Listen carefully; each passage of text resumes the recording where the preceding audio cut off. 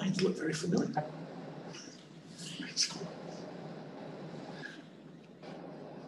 I'll wait a few minutes till everybody on the left-hand side says they're joining. Once everybody goes clear or has joined. Mr. Shantz, if you could mute everyone but us. Fantastic.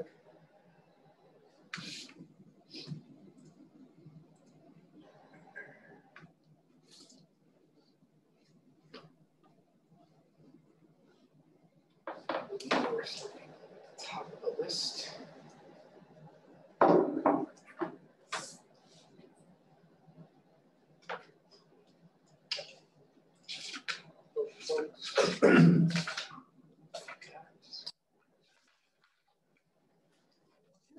This week or is it next week? I think it's next week.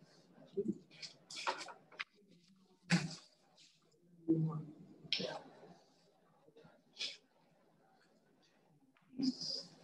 All right, folks, we will get started. The hour is 7:32. The school committee is returning back from executive session this evening with nothing to report. If you please join me in the Pledge of Allegiance. Pledge allegiance to the flag of the United States of America and to the republic for which stands one nation under God, indivisible, with liberty and justice for all. Again, good evening, everyone. I'm sure people will be continuing to join throughout the meeting, so we're just going to roll, and as people join, I would ask that you remain on mute until public comment, when we will allow folks to comment on anything that is on the agenda this evening. I'll start with introduction to the school committee. To my far right is Mrs. Holbrook, followed by Mr. Florence, Mr. Gelfi, Superintendent Swenson. I'm Mike Dolan, the chair of the school committee, Ms. King, Dr. Priwandowski, Mr. Marrera, and also in the room we have our executive secretary, Ms. McDougall, and Mr. Shantz, our IT director, who is running technology. Also on the phone, we have Mr. Hammond, who is a member of the school committee, and several different administrators who will be presenting reports this evening. So, first item on the agenda is the approval of minutes from September 9th, 2020. I'll entertain a motion for approval. So moved. We have a motion by Mr. Marrera. Do we have a second? Second. Second by Mrs. Holbrook. Do we have any discussion on the minutes? Seeing none, Mr. Florence. Aye. Mr. Gelfi. Aye. Mr. Hammond. Aye. Mrs. Holbrook. Aye. Mrs. King. Aye. Mr. Marrera. Aye. Dr. Priwandowski. Aye. Chair votes aye. We have our minutes approved. Thank you all. Next on the agenda, we have educational reports with an academic reopening report from Mr. Powers and Ms. Richards. Thank you, Mr. Dolan, Mr. Swenson, members of the school committee. I am proud to report about our reopening of school thus far. I can't believe it's almost October. It seems as though school started so long ago, but yet it really only started a few days ago for our students. So it's been great. If you've been in the schools, if you've had an opportunity to talk to the students, which is obviously, really what we gauge our success by, is the students are very, very excited to be back in the buildings. You can see it when you talk to them, you can hear it. It is just phenomenal to have them back. And obviously, as you know, we've shared several times already this fall through different communications, all the time and effort that went into planning. We knew our plan and our reopening would only be as successful as those implementing it. And really, I can't say enough about our teaching staff, the time and effort they have put in since the students have been back. They obviously, as they always do, they always put the students first.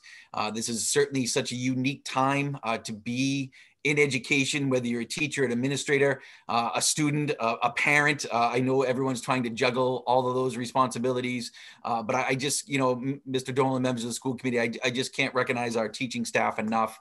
It is like I said, uncharted territories for them, but they are taking this challenge head on, and we are just so proud of them.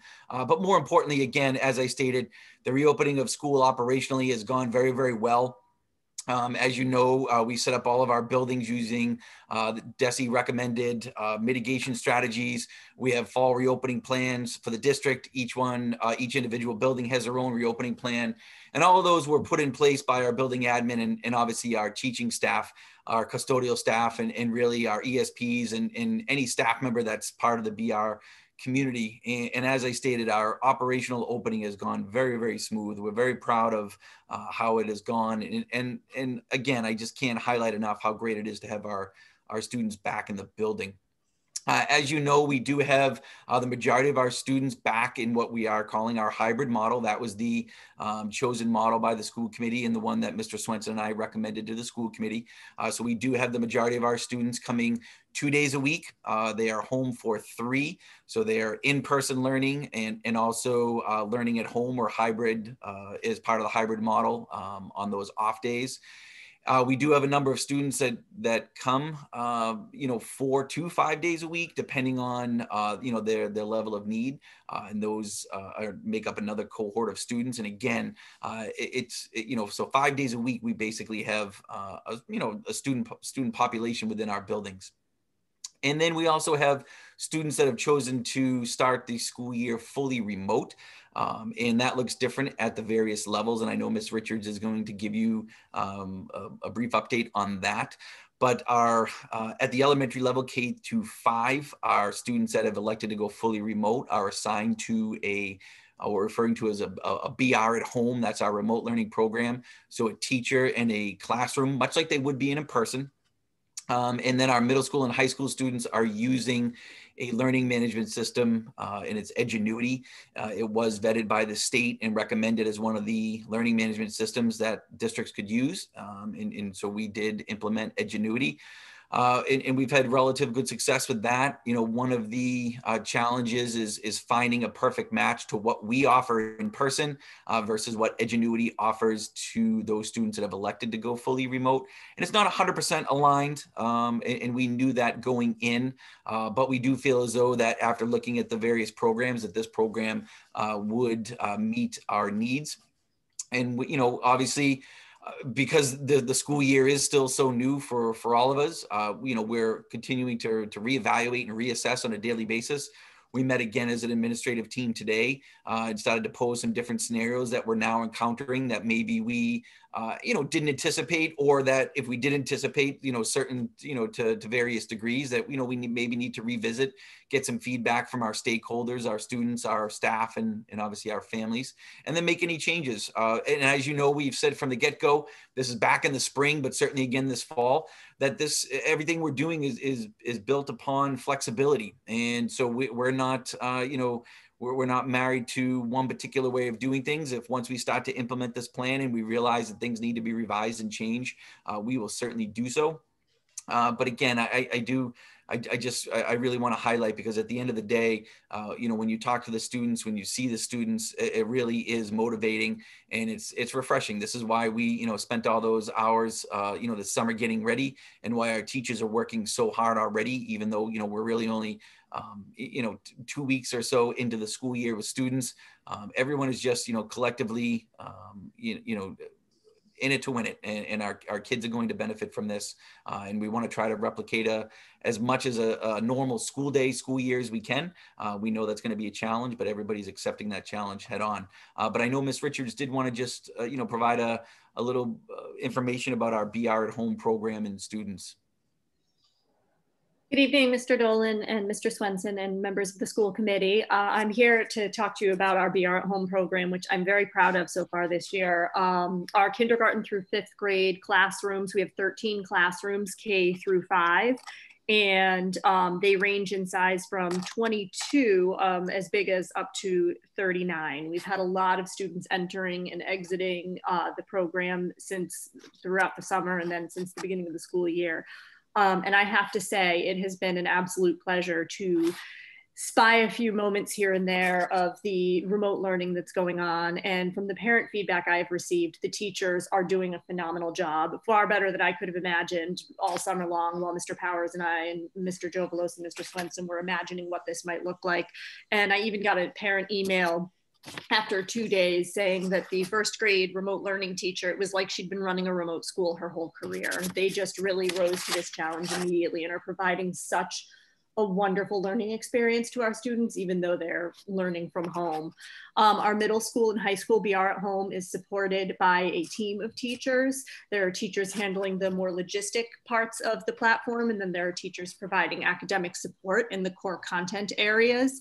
We have 192 students in grades 6, 7, and 8 on Edgenuity, and 141 high school students on Edgenuity. And, you know, the teachers have been really diligent going through training, kind of flying the plane while building it as, you know, we signed on to this program rather late in the summer, and they have just really gotten things up and running really well for our students and are doing nice things to maintain social connections and as well. And we've been fortunate enough to be able to hire some additional staff to help support this program. So overall, I think that, you know, it's going really well. And I'm thankful for all of our teachers, but I'm especially thankful for our BR at Home teachers because they're doing something that's never really been done before. And they've handled it with such grace, and they've handled it, and they're working so hard. So it's been a wonderful start to the year. Thank you, Ms. Richards, and Mr. Dolan and Mr. Swenson, members of the school committee. Just you know, two other points of information for you this evening. The first is obviously this morning was our first encounter of some challenging weather, and so we do anticipate that as the year goes on, we may run into similar situations, whether it's high wind or rain, or certainly even as the winter months come, snow, and along with that may come power outages, or the internet may go down. Those are all things that we are aware of, and I want parents to know and understand that we too may have those challenges as well at the school level, and it's okay. We'll, you know, I don't want anyone to panic that if for some reason they're at home and they can't log in. You know, certainly what we are going to encourage families to do, and this will be communicated by the district and by the buildings as we get into you know, more inclement weather, you know, just to reach out. Obviously, if the internet's down, you're not gonna be able to email, but you know, old school, pick up the phone and call your child's school just to let them know that, you know, internet is down and you're not able to log in, and vice versa. You know, if we have a situation where the schools are impacted, you know, we'll have to communicate that as well to families. But we're just asking everybody in these type of situations, you know, if we do have a power outage or Wi-Fi goes down, the internet goes down, that you know, it's understandable that may happen, and we'll just when everybody reconnects, we'll continue on. So I just wanted to throw that out there because I do know there was some, you know, concern this morning, you know, for some of our students, even at, you know, my house, my two students were having some trouble with the internet initially, and thankfully it was able to come back on. So I imagine other families were in that situation as well. But we know in the past, we have had buildings where the power flickers or the internet goes down. So we do find ourselves as educators in similar situations, but you know, rest assured, it'll be okay. And lastly, I just wanted to share with you, I know we had, you know, promised members of the school committee, members of the community, that we would put out to the public a cohort calendar, just so parents would know exactly which days their students should attend school. So you should have a copy of that this evening. Before I shared it with the community, I did want to just run it by you. You can see that it is just through the month of December.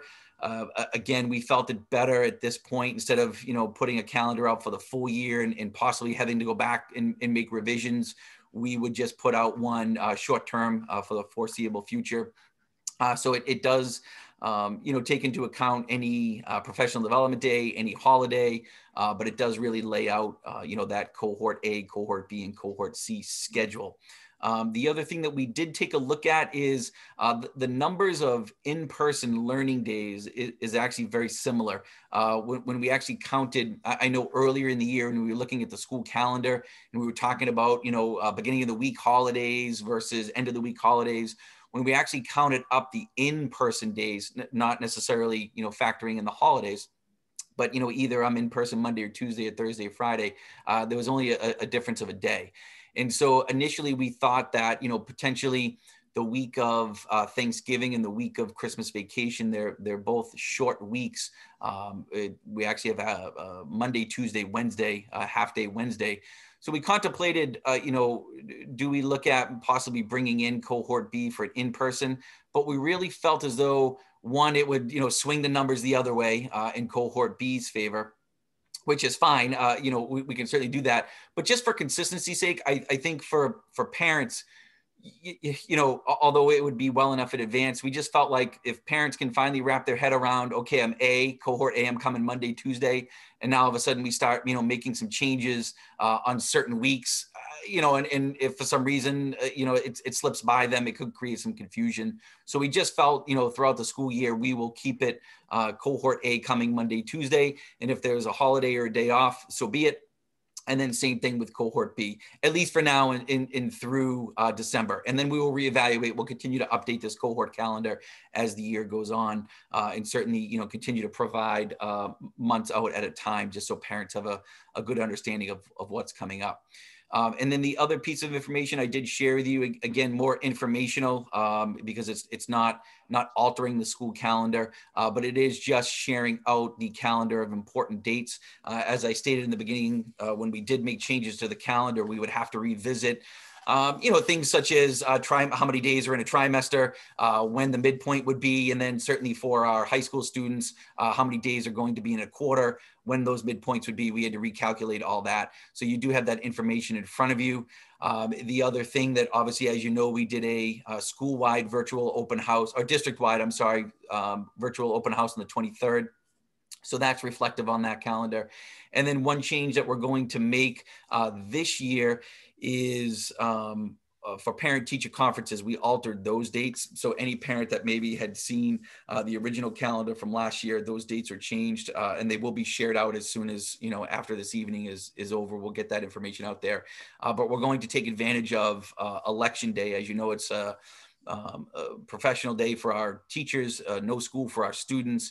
But because we are going to be recommending that we conduct all of our parent-teacher conferences virtually and not in person, we did realize that our teachers would need additional time for that. Currently K to 8, they have 2 evening conferences plus a half day. We really wanted to be able to give them a full day plus those 2 evenings to accomplish parent-teacher conferences. And also it does afford our high school staff some additional time as well. Our high school staff, they unfortunately, the way the calendar goes, they only typically have an evening parent-teacher conference, but now they will have a full day as well, plus their evening, so they'll have additional time. So it's really going to be beneficial for our teachers, but also for our families as well. But that information will be coming out on the calendar of important dates. And then we will revisit other times of the year, such as spring conferences. I'm not 100% sure what that will look like or when those will occur right now. We would like to try to be able to replicate maybe what we do in the fall, giving a full day again, dedicating that. But we obviously want to see how this fall goes before we make any decisions about the spring. And obviously, as the school year goes on, certainly, reserving the opportunity to come back before you and present any other changes to the calendar as possibly new information comes to you. We will certainly try to keep everybody up to date well in advance. So that way, if any changes do occur, parents, school committee members, administration, faculty, staff, and our students obviously are well aware of those changes. But that's our educational information that we wanted to share with you this evening, and happy to answer any questions if you have any. Thank you, Mr. Crouch. Mr. Swanson. Just to echo what Mr. Powers and Mrs. Richards said, we've had a pretty smooth opening for the most part, much smoother than I think we anticipated. I realized that, again, as they have stated, this is new to everybody. I want to give kudos to our teachers. We know that they are working incredibly hard. They're doing things that are well outside of their norm, and they're taking it, as Mr. Powers said, head on. The remote teachers, I can't say enough about those individuals as well. And I just want to give kudos to Mr. Powers and to Mrs. Richards and Mr. Joe Rose for everything that they've done to kind of put this plan together for this school year. And Mrs. Richards, I will say, is on the front lines every day with the remote learning teachers, meeting with them, providing them support. I know that this is somewhat of a bear for her to take on, There's a lot of moving parts. There's a lot more students than we anticipated that have gone remote. And there's been a lot of interchanging parts as the process has gone. So I can't say enough about those 3 individuals, that the job that they have done in order to ensure a smooth opening. As we've stated in the past, you know, there are going to be bumps in the road. There are going to be things, this is new to all of us, and we're going to learn the most from the mistakes that we made. And we are, you know, realizing that there are a few things that we have to tweak here and there. But in the end, I feel like we're going to be stronger as a district moving forward, you know, even post-COVID. So kudos to everybody who's involved, administrative staff, teachers, paraprofessionals, everyone at the building level from a support staff perspective, our proctors, our custodians, our secretaries, everyone plays a role in the product that we're putting out this year. So kudos to all of you. Thank you. Any questions from the committee for Mr. Powers and Ms. Richards or Mr. Johnson? So I have a question first, a quick comment. My question first, and Mr. Powers had brought up a key word of snow days. With the remote learning and the cohorts going so well, is there a possibility of a snow day turning into a remote day and not having any snow days on the back end of the school calendar? I think That's oh, I'm sorry, Mr. Swenson, if you. well, that's good. I think that's the plan. I think that's what, you know, right now, the Department of Elementary and Secondary Education is kind of leaning in that direction. I feel as though, you know, by time, you know, snow rolls around, we'll really, you know, have had a couple of months, hopefully, under our belt before the first real snow.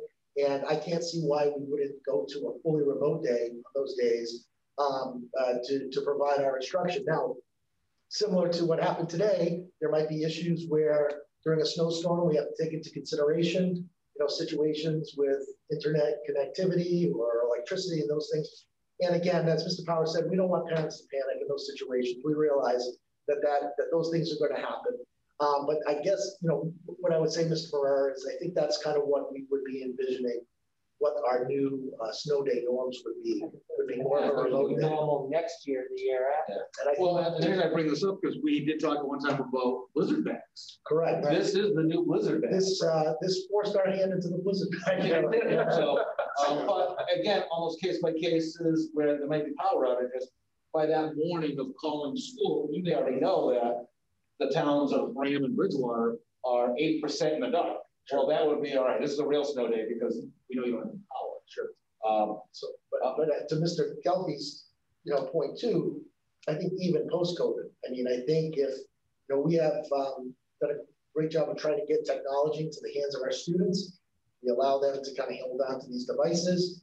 And, you know, we now have the training that we have put our teachers through. They're going to have a whole year of kind of dealing with the remote piece.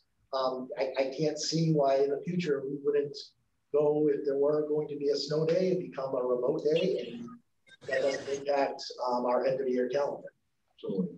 And now the comment I had was, I know we talked about the windstorm this morning, but I also did get a call yesterday from children at home on the Raynham side of a lost power at 9 a.m. in the morning, and they're trying to log in remote.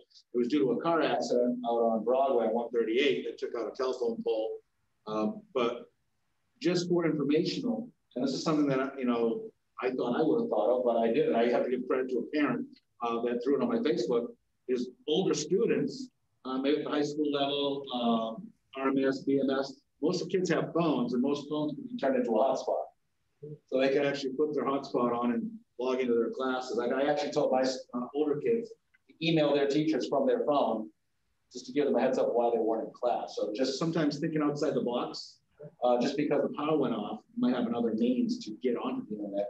If, you know, it could be a tablet that's already on cell data, then you can just log in directly, or you can turn something into a hotspot. So, you know, and also communicating to their teachers is also a plus too. So just, you know, all parents just need to be aware. Sometimes the simplest answer kind of is right over our head and we don't even realize it.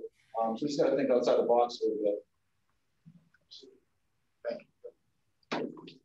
Mr. Powers, you mentioned the term dates on the new calendar that will come out. Are we back to normal grades now? Power School is up and running with grades as opposed to the spring?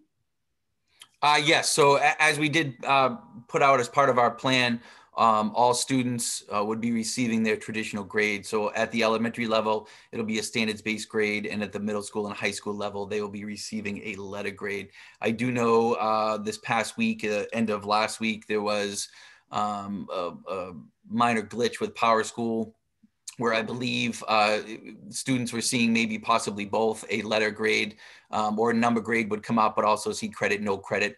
That has been resolved as best we know, so we shouldn't have any additional problems with that. But certainly we would encourage, if a parent logs in to their unified classroom page and notices it still says credit, no credit, to certainly reach out to their teacher, their administrator, or even at central office, and we can make that change on our end. But we were made aware of that, and confident to say it's been addressed as best we know. Anything else? Yeah, I wanted to compliment the grade 6 team on their video. I watched it the other We're going day. to show it tonight. Great job. One other question, if there, Mr. Powers or Mrs. Richards, if there's parents out there that are still kind of struggling with the remote piece of how to navigate their classroom, if they maybe have younger kids, do we have any resources, like other than obviously speaking with the teacher, if they're still kind of unsure of how to navigate, do we have any resources or someone that they could contact? So at the elementary level, I would definitely suggest, reaching out, starting with the teacher. If they're having, trouble accessing, say, the Google Links or any of the Google Meets, it could be a link issue. It could possibly be, just a simple user error, or maybe something the way, something was presented. But yes, absolutely. If they're struggling with that, if it's more of struggling to manage the Edgenuity platform at the middle school, high school level, we do have individuals that they could reach out to, Ms. Sheedy at the high school, Ms. Gibbs and Ms. Bartolo at the middle school level, but certainly they can reach out if they have our contact information more readily available. They can either reach out to me or Ms. Richards. Well, I didn't know if you had so I know the teachers did PD a lot. I didn't know if you had something basic for like a Google Classroom type. Oh, I'm sorry. Maybe I misunderstood your question. Yes. So we did put together resources. We didn't want it to necessarily get lost in some of the recent communication.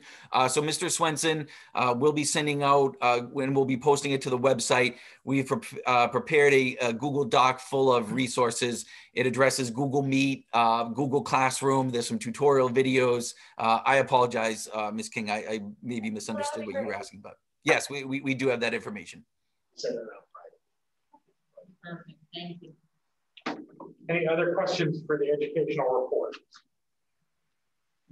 And I did want to just add, Mr. Dolan, Mr. Marrera, just to your point, I know Mr. Swenson indicated that's the direction we're going in for snow days. And we have every reason to believe right now that is the plan. The commissioner has verbalized that, but he did say that. Sorry, Mr. Sorry, it's okay. Yep. The commissioner has verbalized that, but we're still waiting for official word in writing before we move in that direction. And then, we do have to kind of flush out on our end, work out the details of what exactly that will look like. We don't want to necessarily have multiple models of learning out there. So, we wanted to either mirror what a cohort A day would look like, or a cohort B, or potentially what that remote day on Wednesday would look like, just so it's consistent. So when we call, okay, tomorrow is a snow day, it becomes a remote day. Well, is it a remote A day? Is it a remote B day? Or is it the kind of that remote Wednesday? So we'll work that out and make sure we communicate that to parents so they know exactly if we are able to go in that direction, what a snow day would really look like for our students. Very good. Thank you, Mr. Powers. Appreciate that. Next on the agenda, I'd like to entertain a motion to take item F, personnel report, out of order. We are joined tonight by Mrs. Gormley for the last time. She is in the building, and we would like for her to join us to give her final personnel report to the committee. So I will take a motion to move item F out of order. Moved by Mr. Marrera, second by Mrs. Holbrook. Roll call vote, Mr. Florence. Aye. Mr. Gelfi. Aye. Mr. Hammond. Aye. Mrs. Holbrook. Aye. Mrs. King. Aye. Mr. Marrera. Aye. Dr. Kremendowski? Aye. Chair votes aye. Mrs. Gormley, for the last time, as our Manager of Human Resources, please. Thank you, Mr. Dolan, Mr. Swenson, school committee members, for this last honor of mine. It's been a pleasure to serve under you, and I will miss you all. I might not miss the meetings. You're always welcome to join us again any night. I will. So first of all, I'd like to introduce my replacement, Lisa Cordero. Lisa has worked here at BR as my administrative assistant for 4 years. She then left in 2018 to gain a stronger knowledge base for the HR field and returns to BR from Dennis Yarmouth, where she was the Director of Human Services for the past 2 years. She has a bachelor's degree in psychology and an associate's degree in early childhood education. Lisa also obtained her credentials at SHRM CP, which is a Society for HR Management Certified Professional. She has over 14 years, of HR experience in public education. I'd like to invite her up to say a few words. Thank you, Mary. Hi, everybody. I just want to say, first of all, thank you all for the opportunity to come here. Back to BR. It's great to see a lot of the same people here when I left, and it was great to have such a warm welcome. I want to thank especially Mr. Swenson and Mr. Powers for again giving me the opportunity. I'm really looking forward to working with you all, and looking forward to moving BR in a positive direction. Thank you, Mary, for everything you've done for me, because you've been a great mentor, giving me lots of guidance, and even when I was down, she was readily available to help me. So I appreciate it. Thank you so much. I had to keep training. Thank you. Thank you. So we're winding on down to the last, hopefully, knock on wood, hires for the year. At the high school, we have Kathleen Castro, a remote teacher, remote learning teacher for special education, the 1-year appointment. Linda Thomas, school adjustment counselor, and Brian McNamara, the new custodian. At the Raynham Middle School, Kevin Kurt, remote learning teacher for special education, and Brian Anderson is a new custodian there. At the Williams Intermediate School, Brian Guy has been reassigned from a long-term sub to a full-time custodian. And Robert Wooster is also been hired as a custodian. At the Mitchell Elementary School, Crystal Rich, grade 3 long-term sub, Amy Ferreira, an education support professional, and Stephanie Preston, an ESP for the preschool. At La Liberty, Beth Buckley, grade 2, remote learning teacher, has been reassigned. Jennifer Bain, grade 3, remote learning teacher. Matt Santos, grade 4, remote learning teacher. And Kimberly Day, building-based assistant. And the superintendent has also received the following resignations. Lisa Crowley, ESP at the preschool. Kendall Silverstone, ESP at Mitchell. Patricia Gormley, long-term sub at Merrill. And Paul Santos, custodian at the Williams Intermediate School. And that concludes my final report for you. Thank you.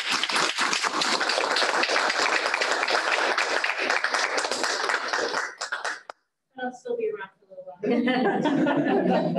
Thank you, Mary. Thanks, Mary. Thank you, Mary. Thank you.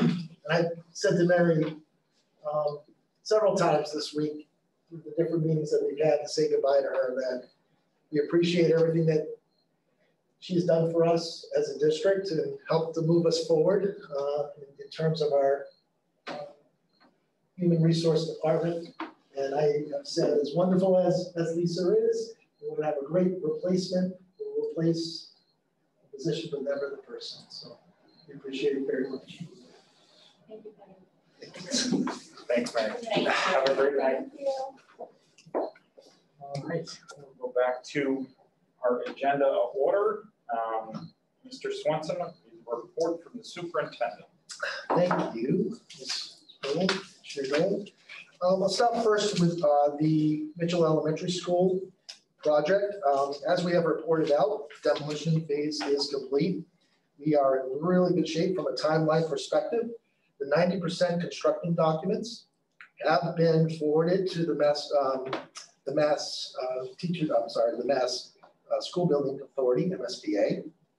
They did get back to us with a few clarifying questions, and I'm happy to report out that we answered all those questions along with myself and Mr. McNally from Daedalus and also RDA through Gene Raymond. And we got confirmation today that they did receive our 90% construction review comments. They'll be reviewing those, and any additional questions will be sent to us. We will then begin our 100% construction bid documents, which is very exciting. And that will take place over the course of the next few weeks into mid to end October. And the bidding and award process will begin between the end of October and December of 2020, with construction beginning hopefully in 2020 through July of 2022. So this is really starting to come to life now. So it's very exciting. Our next school building committee meeting will be at 5:30 p.m. on October 19th, and they are all virtual, and the link is posted with the agenda. And it will be meeting 48, and we'll talk about schedule and bidding and the 100% construction document bid set process. Then we'll have another meeting on December 7th, 2020. And during that time, meeting 49, we'll review the general contractor and FSB bids, approve the bid to be awarded, and review the schedule moving forward. And we'll have meeting 50, which is still a date to be determined, which will probably be determined probably on the October 19th meeting. And that will talk about the construction phase. So again, thank you to all the members. I know that Mr. Dolan and Mrs. Holbrook serve on that committee. Thank you to all the other members of the school building committee. Where, this project right now, knock on wood, is on time and under budget. It's a great phrase to be able to say aloud. And we just want to keep moving this thing through, even with everything else we're dealing with right now. So kudos to the members of that committee. And thank you to all of the residents of Bridgewater and our town manager, Mr. Dutton, for approving this project and allowing us to put a building in place that's going to be really state of the art for our children here in Bridgewater. So I'm very excited. Second piece, I'd like to talk a little bit about transportation. As you know, due to COVID-19, that transportation had guidelines similar to what we have within our classrooms. So there were some social distancing arrangements we needed to make. I just want to thank Mrs. Ellen George for all of her hard work with Lucini Bus Lines to order and ensure that we have safe buses for our students to travel on. Right now, I would say that our ridership is somewhat low. A lot of people may see buses going by with not many students on them. I just want folks to understand, however, that because we are a regional district and we receive regional reimbursement for transportation, at any time a student that is eligible for transportation can come back to our buses. So we're going to make sure that we keep space available. And again, that space available does not impact the social distancing guidelines set forth by the Department of Elementary and Secondary Education. Knock on wood, everything seems to be going very well. I've spoke to Mrs. George on a daily basis since the start of school, and everything's gone, that's spot on as to what we hoped it would be. So kudos again to Mrs. George and all the efforts that she's done, along with Gail Howard from Lucini Bus Lines. At one of our last meetings, we did have a suggestion recommendation from the committee for us to kind of walk through a little bit of a snapshot of what the social distancing spacing is looking like within all of our schools.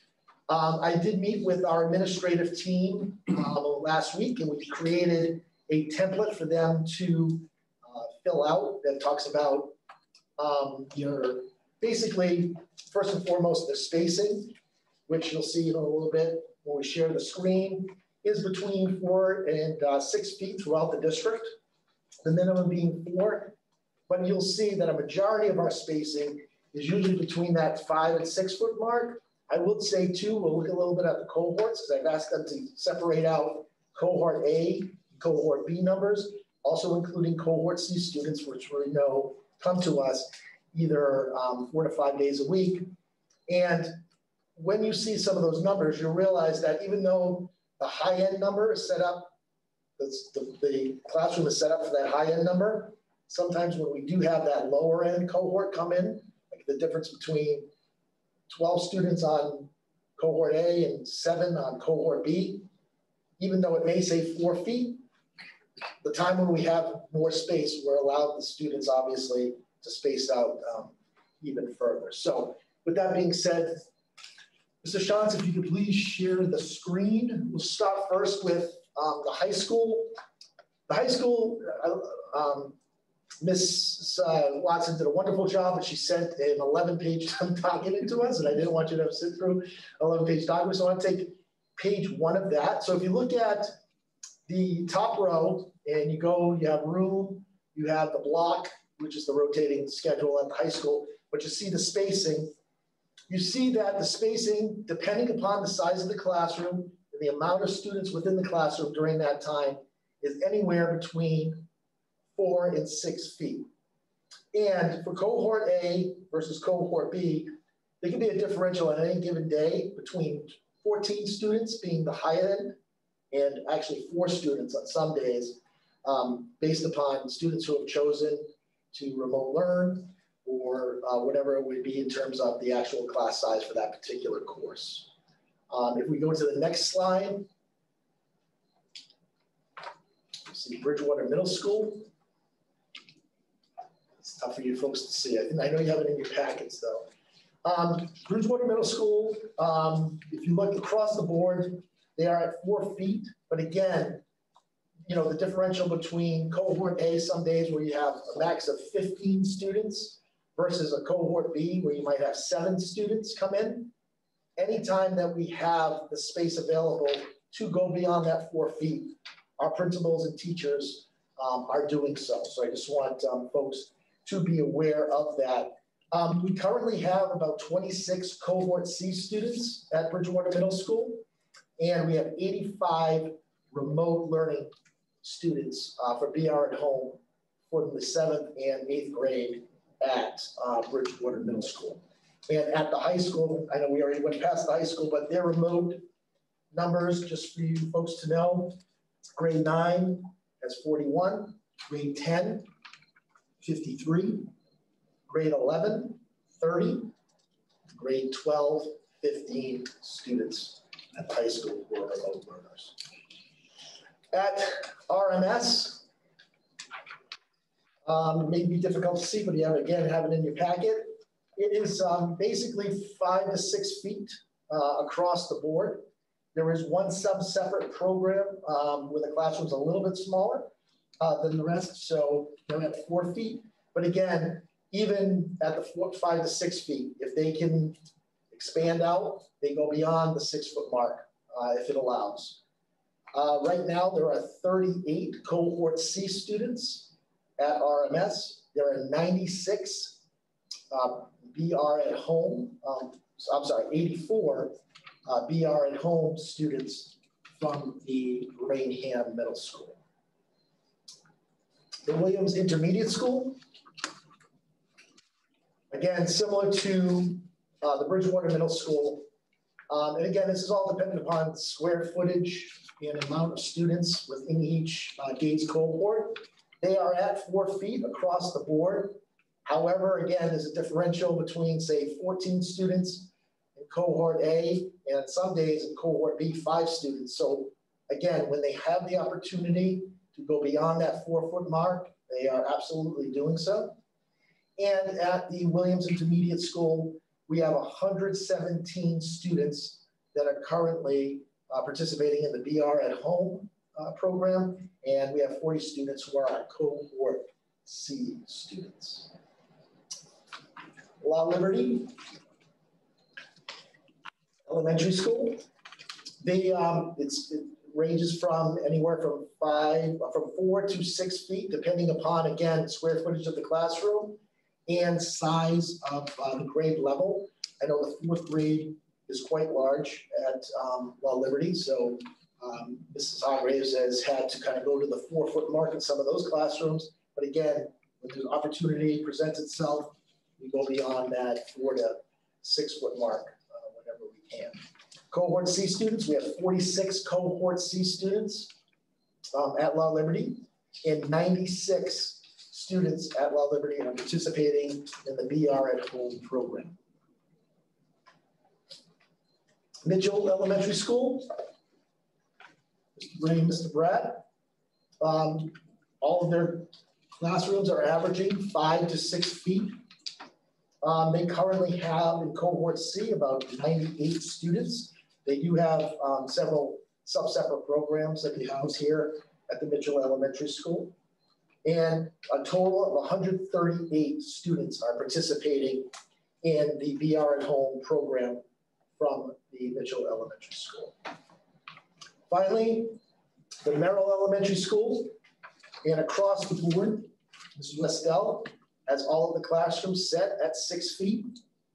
And they currently have 10 cohort C students that attend the Merrill Elementary School, and a total of 22 BR at Home students that are participating in remote learning in grades K and 1. So just kind of a snapshot, an overview of where we are. A majority of the district, again, is at the 5 to 6 foot mark. There are some that are at that minimum of 4, but again, expanding when they can on a daily basis, depending upon the number of students in each individual cohort. So I'd be happy to answer any questions. Any questions for Mr. Swenson about the Mitchell project or our square footage and distance between students? I do have a question. Is this available on our school committee site or the district at all for parents that may want to? We can definitely do it. We have it in our Google Drive. So we can put it for transparency, then we can wants to look at it. Yeah, all of our documents that's a great question, Ms. Murray. For those on the call or at the meeting, all of these documents will be shared tomorrow morning. Now that they are public record, because we are using them at this meeting. So they'll be available for you to get tomorrow. But that's it. Thank you, Ms. Murray. Ms. Silver. Yes, I did have a question. Sure. Mr. Swenson, under the Merrill School, I noticed that you have 5 Bridgewater students there. Could you explain why we have Bridgewater students? I sure will. So our remote numbers started to climb exponentially over the course of the last week or so on the Bridgewater side primarily. So as those class sizes started to creep up into the mid to high 30s, almost teetering 40, as parents from the Bridgewater side wanted to go into remote learning, we decided to take the students from the Bridgewater side and put them in the cohorts with the Raynham teachers, thinking that we're fully remote, so it's really not housed to an actual building. And it's worked to this point. We have gotten positive feedback from the teachers and from the parents.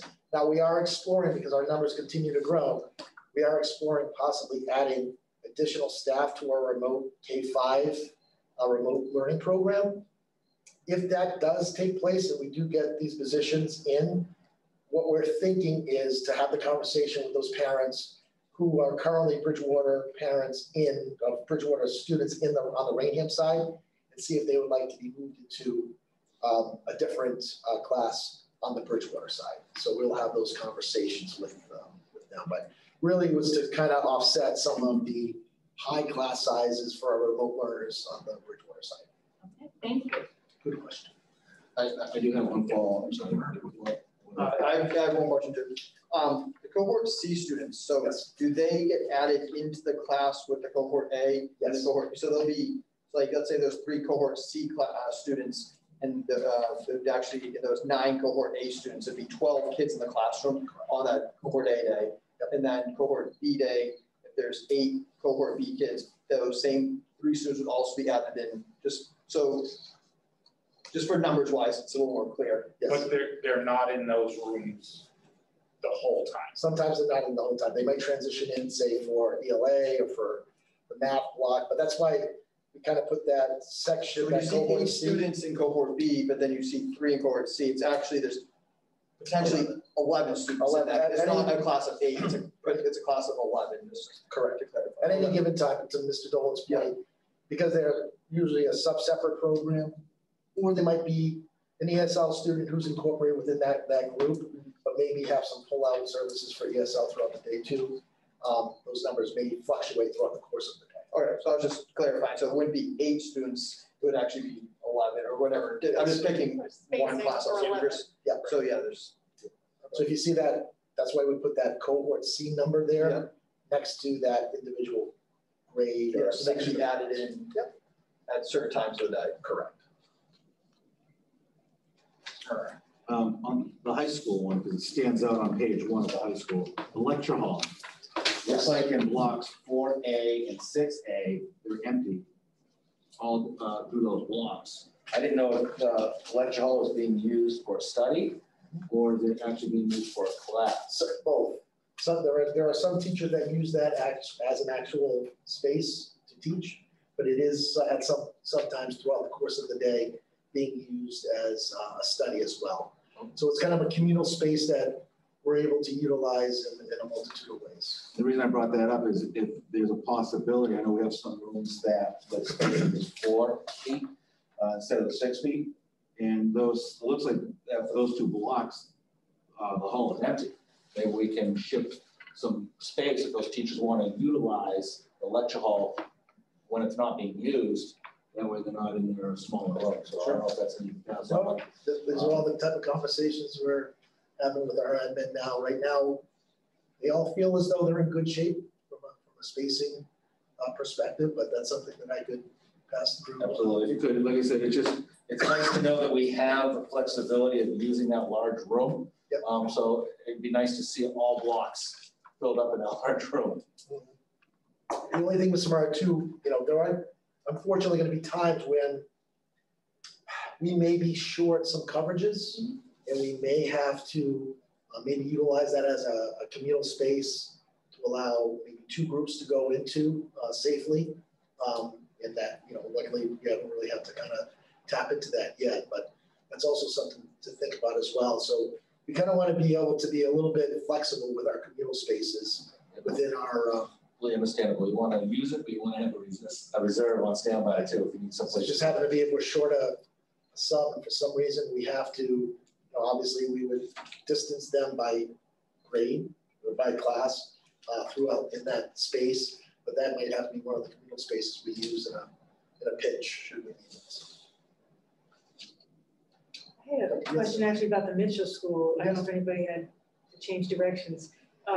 Given that we probably would never design a school based on COVID, but now that you've sort of lived there for a few months, is there anything about that current design that you would suggest changing, or is there anything that you feel would need to be addressed given that this could be around for a little? I was just curious, technology. The talk of the HVAC has come up quite a bit. Yeah. I'm just, this is the time now to. The one thing about the HVAC system there, just because of where we are in terms of the age of all of our other buildings, the HVAC system that's going to go in there is right now, somewhat state of the art in terms of efficiency and effectiveness. But we have had some other conversations about, a MERV 13, a MERV 14, type, which was really kind of hospital quality type HVACs, but also kind of the filter systems that we're utilizing there a little bit higher end. So that definitely has been part of our conversation during our school building committee meetings. Thank you. Great. spent the past 2 meetings discussing HVAC. Yeah. I think I'm gonna have a side hustle retirement. It's a good time to do it as opposed to, you know. Any other questions from Mr. Swenson? Okay, seeing none, we'll move on to. I would like to, I have one more. So I know Mr. Gelfi kind of talked a little bit about a video. Do we have the video, Mr. Right. Shantz uploaded?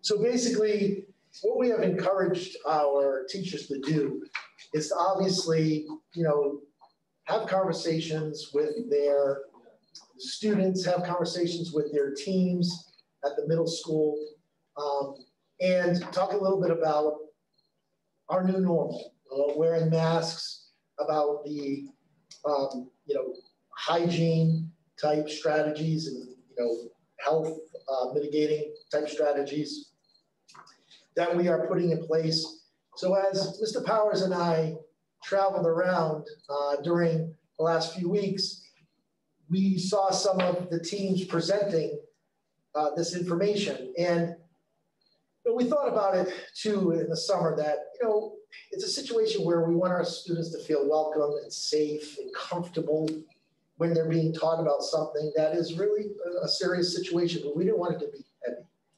Our teachers have done a fabulous job. And I would just speak for my 3 and my kindergarten student who tells me now that I'm wearing my mask wrong, that they've done a wonderful job of being able to disseminate very important and sometimes heavy information, but in a way that I felt as though was from the heart. So there was one that we happened to walk into one day, and I asked if I could see a copy of the video, if I could borrow it and show it here. So I just kind of wanted to share this with the committee and the members of the audience. So hopefully it works.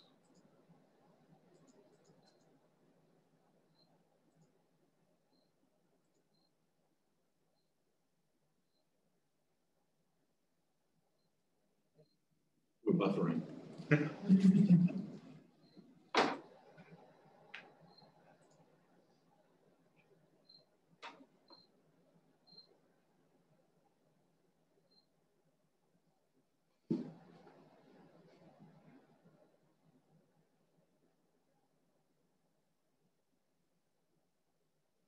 No good, Mr. Shantz? It's downloading. All right. Okay. So how long do we think we got? I'm not sure how long it is. So why don't we do this, because we've seen the video, some of us around the table, and it ties in really well with the next topic, which is public health. Perfect. So why don't we show it after? Mr. Shantz, if you could continue to have that download, we'll take it from there. So right now we'll move to DPH matrix update, Board of Health, Mr. Tanis from the town of Raynham and Mr. Badger from the town of Bridgewater. If you could stand by, we'll unmute your lines.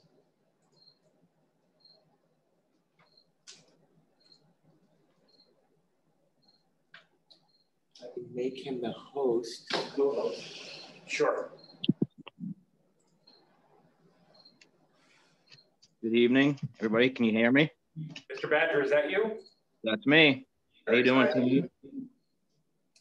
Mr. Tanis on? We're just getting Mr. Tanis on. Mr. Badger, stand by. Got it.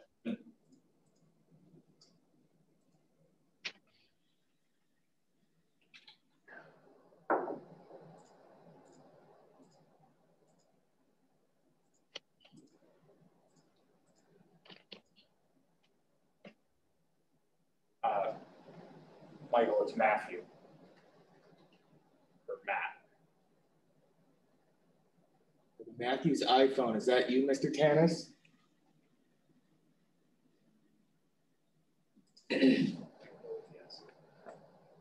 No, that's Matt Rushton. Okay. Thank you, Mr. Rushton. You're welcome, sir.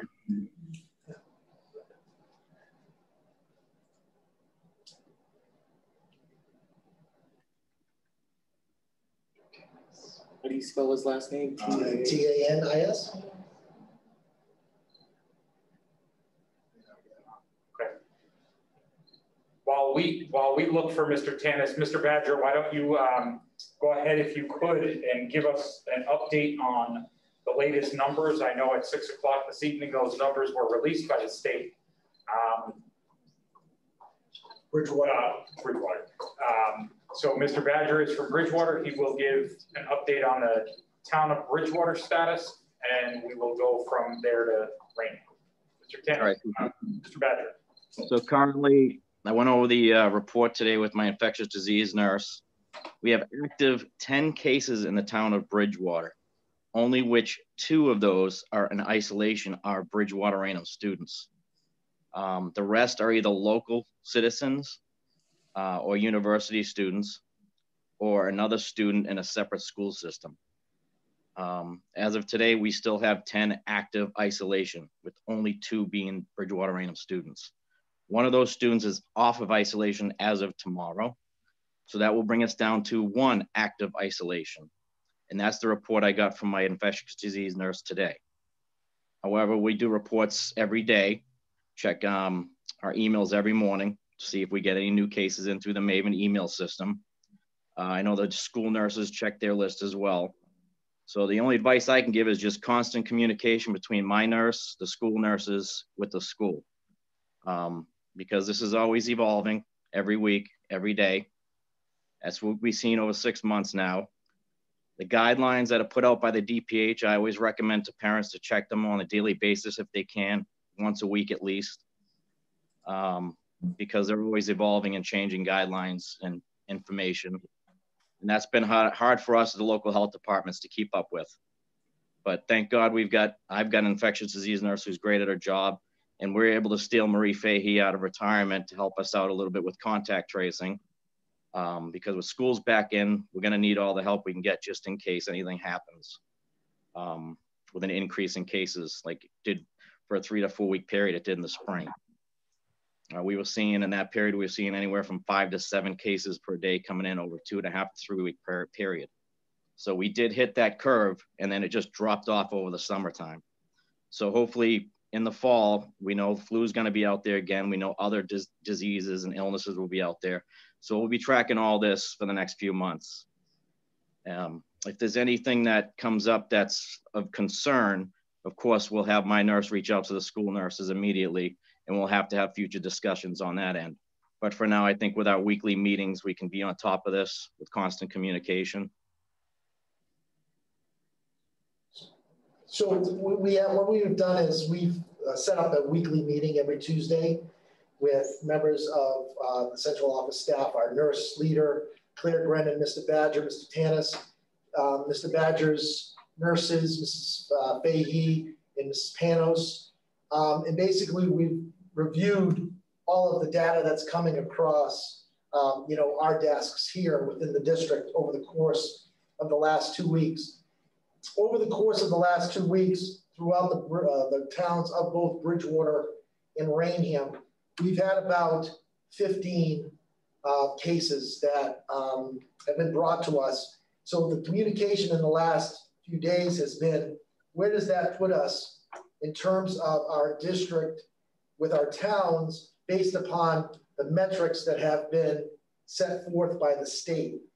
I've presented those metrics here at a previous meeting. We have the unshaded area, which means you're in really good shape. Green, you're good. Yellow, you should start to really kind of contemplate what your next move is.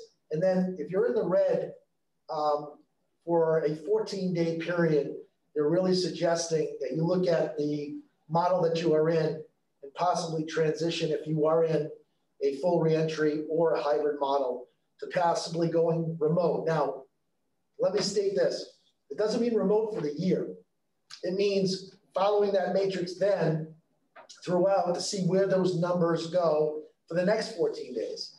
And if there's a reduction in those numbers, we would then transition back into a hybrid model. So I've said to my staff, we may be on a roller coaster ride throughout the course of this school year.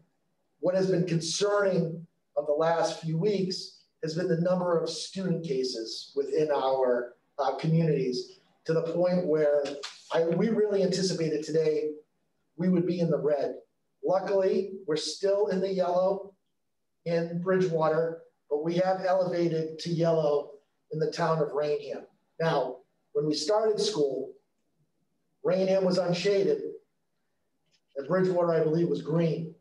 So just in a 2-week span, we're both yellow. So even though this is better news than we anticipated, it's not great news, because we've got to keep really, truly a watchful eye on this, because if we continue, these numbers continue to grow over time within a 14-day span, and we are elevated into the red, that's when we're going to start to have some conversations about next moves and transitioning from our hybrid to a possible fully remote. Again, not for the year, but it could be 2 weeks if that, those numbers come down. But if they don't, it could be 2 months. So it's important that we have established this relationship with our local health agents, and we're having this ongoing communication throughout the school year, so we can keep, definitely, a finger on the pulse of where we are within our communities. Now, people have to realize too, this is not just about student cases, it's our community's cases. So it's students that, in Bridgewater attend the university. It's the adult population. There are some nursing home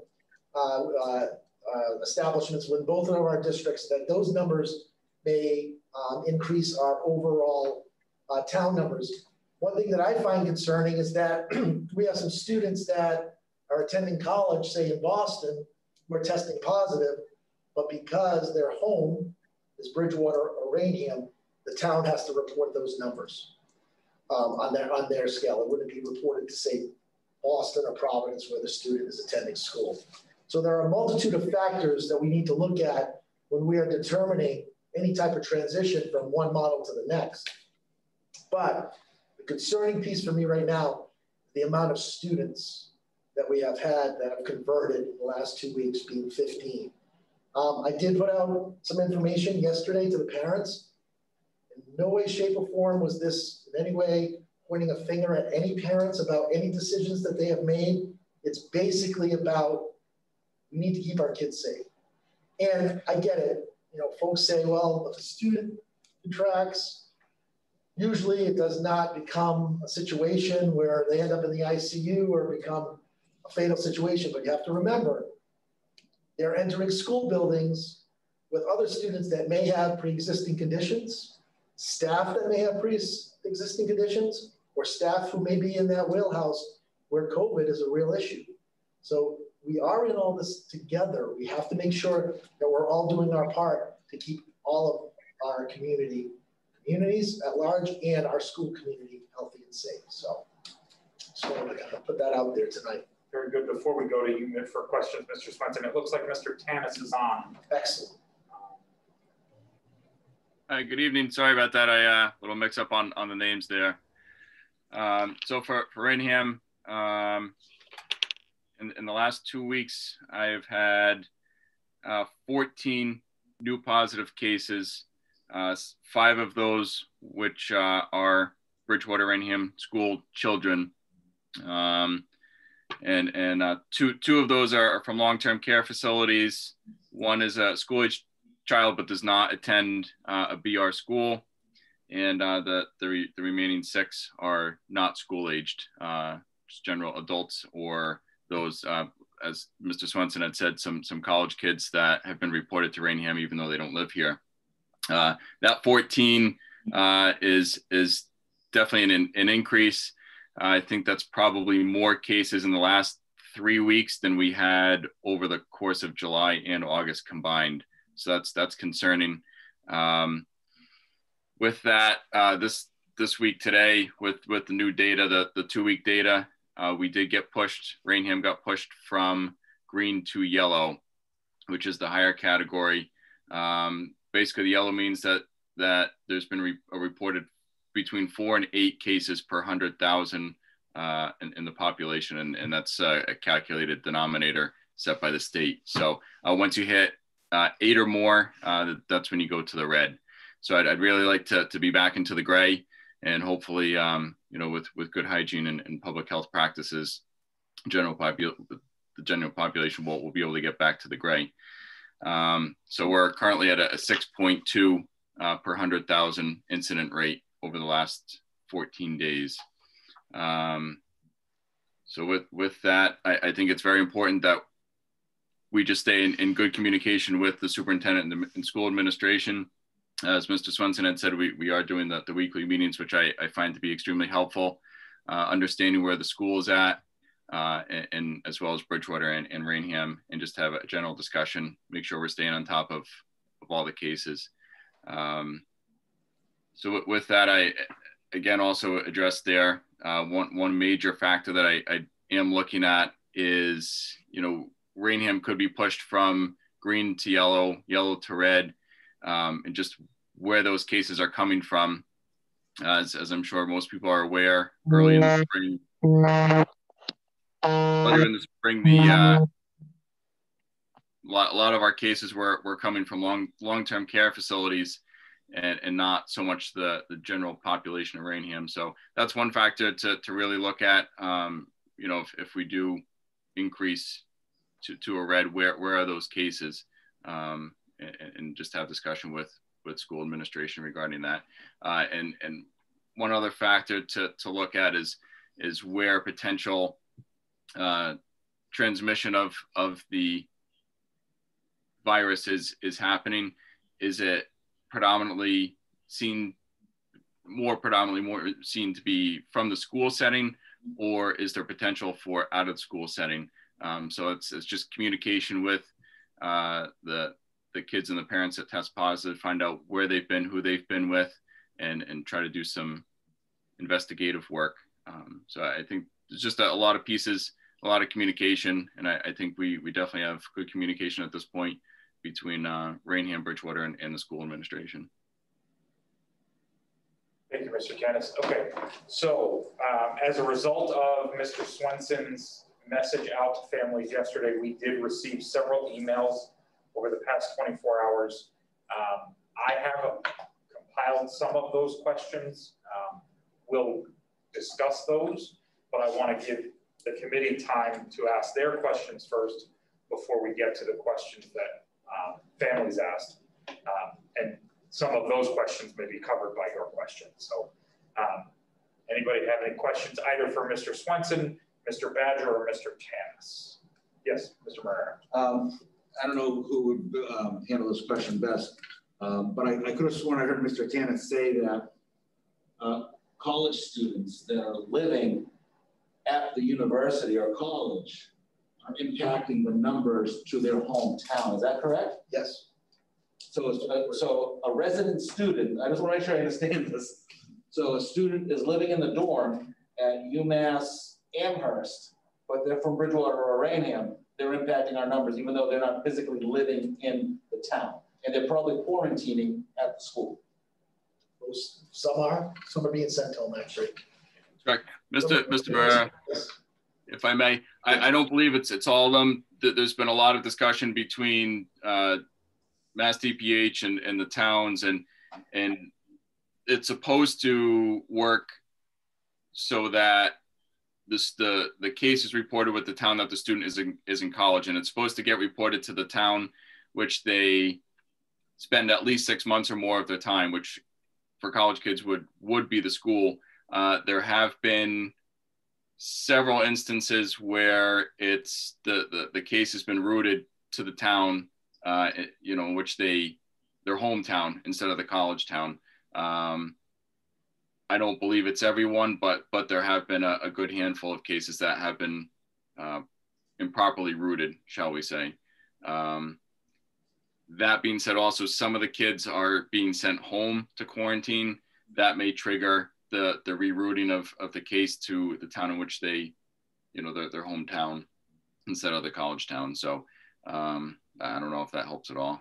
It helps a little bit. It's just I would hope that the university is communicating to the towns if the child's going home. I understand it affecting the town's numbers, but I would hate to see Bridgewater-Raynham go from a yellow to a red over one person that's physically not back in their hometown and they're being quarantined at their school. I think because the numbers being reported incorrectly. Yeah, and at that time, I think that's when we had the conversations with the local health agents to say, similar, we said is similar to one here on the Bridgewater side. If there were ever a breakout at the prison, that it was isolated in the prison, and it raised the community's numbers. Well, for the most part, it's impacting the general public. It may impact some of the guards that may live and the correction officers that may live in town. But for the most part, if that elevated us to red, I think we were going to have those conversations and say, well, it's really not a situation where it's impacting the community at large. So do we necessarily need to shut down the schools at that point? So I think we are going to have those conversations. I don't want people to think it's a situation that goes to red and there aren't going to be a multitude of different scenarios and conversations that are going to be vetted through. The spike in the last 2 weeks, 14 days, has been primarily students.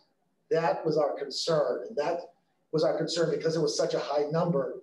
We felt as though, even yesterday, yesterday's meeting, we were all anticipating today that Bridgewater would probably be in the red. And we said that Raynham would at least be elevated to the yellow.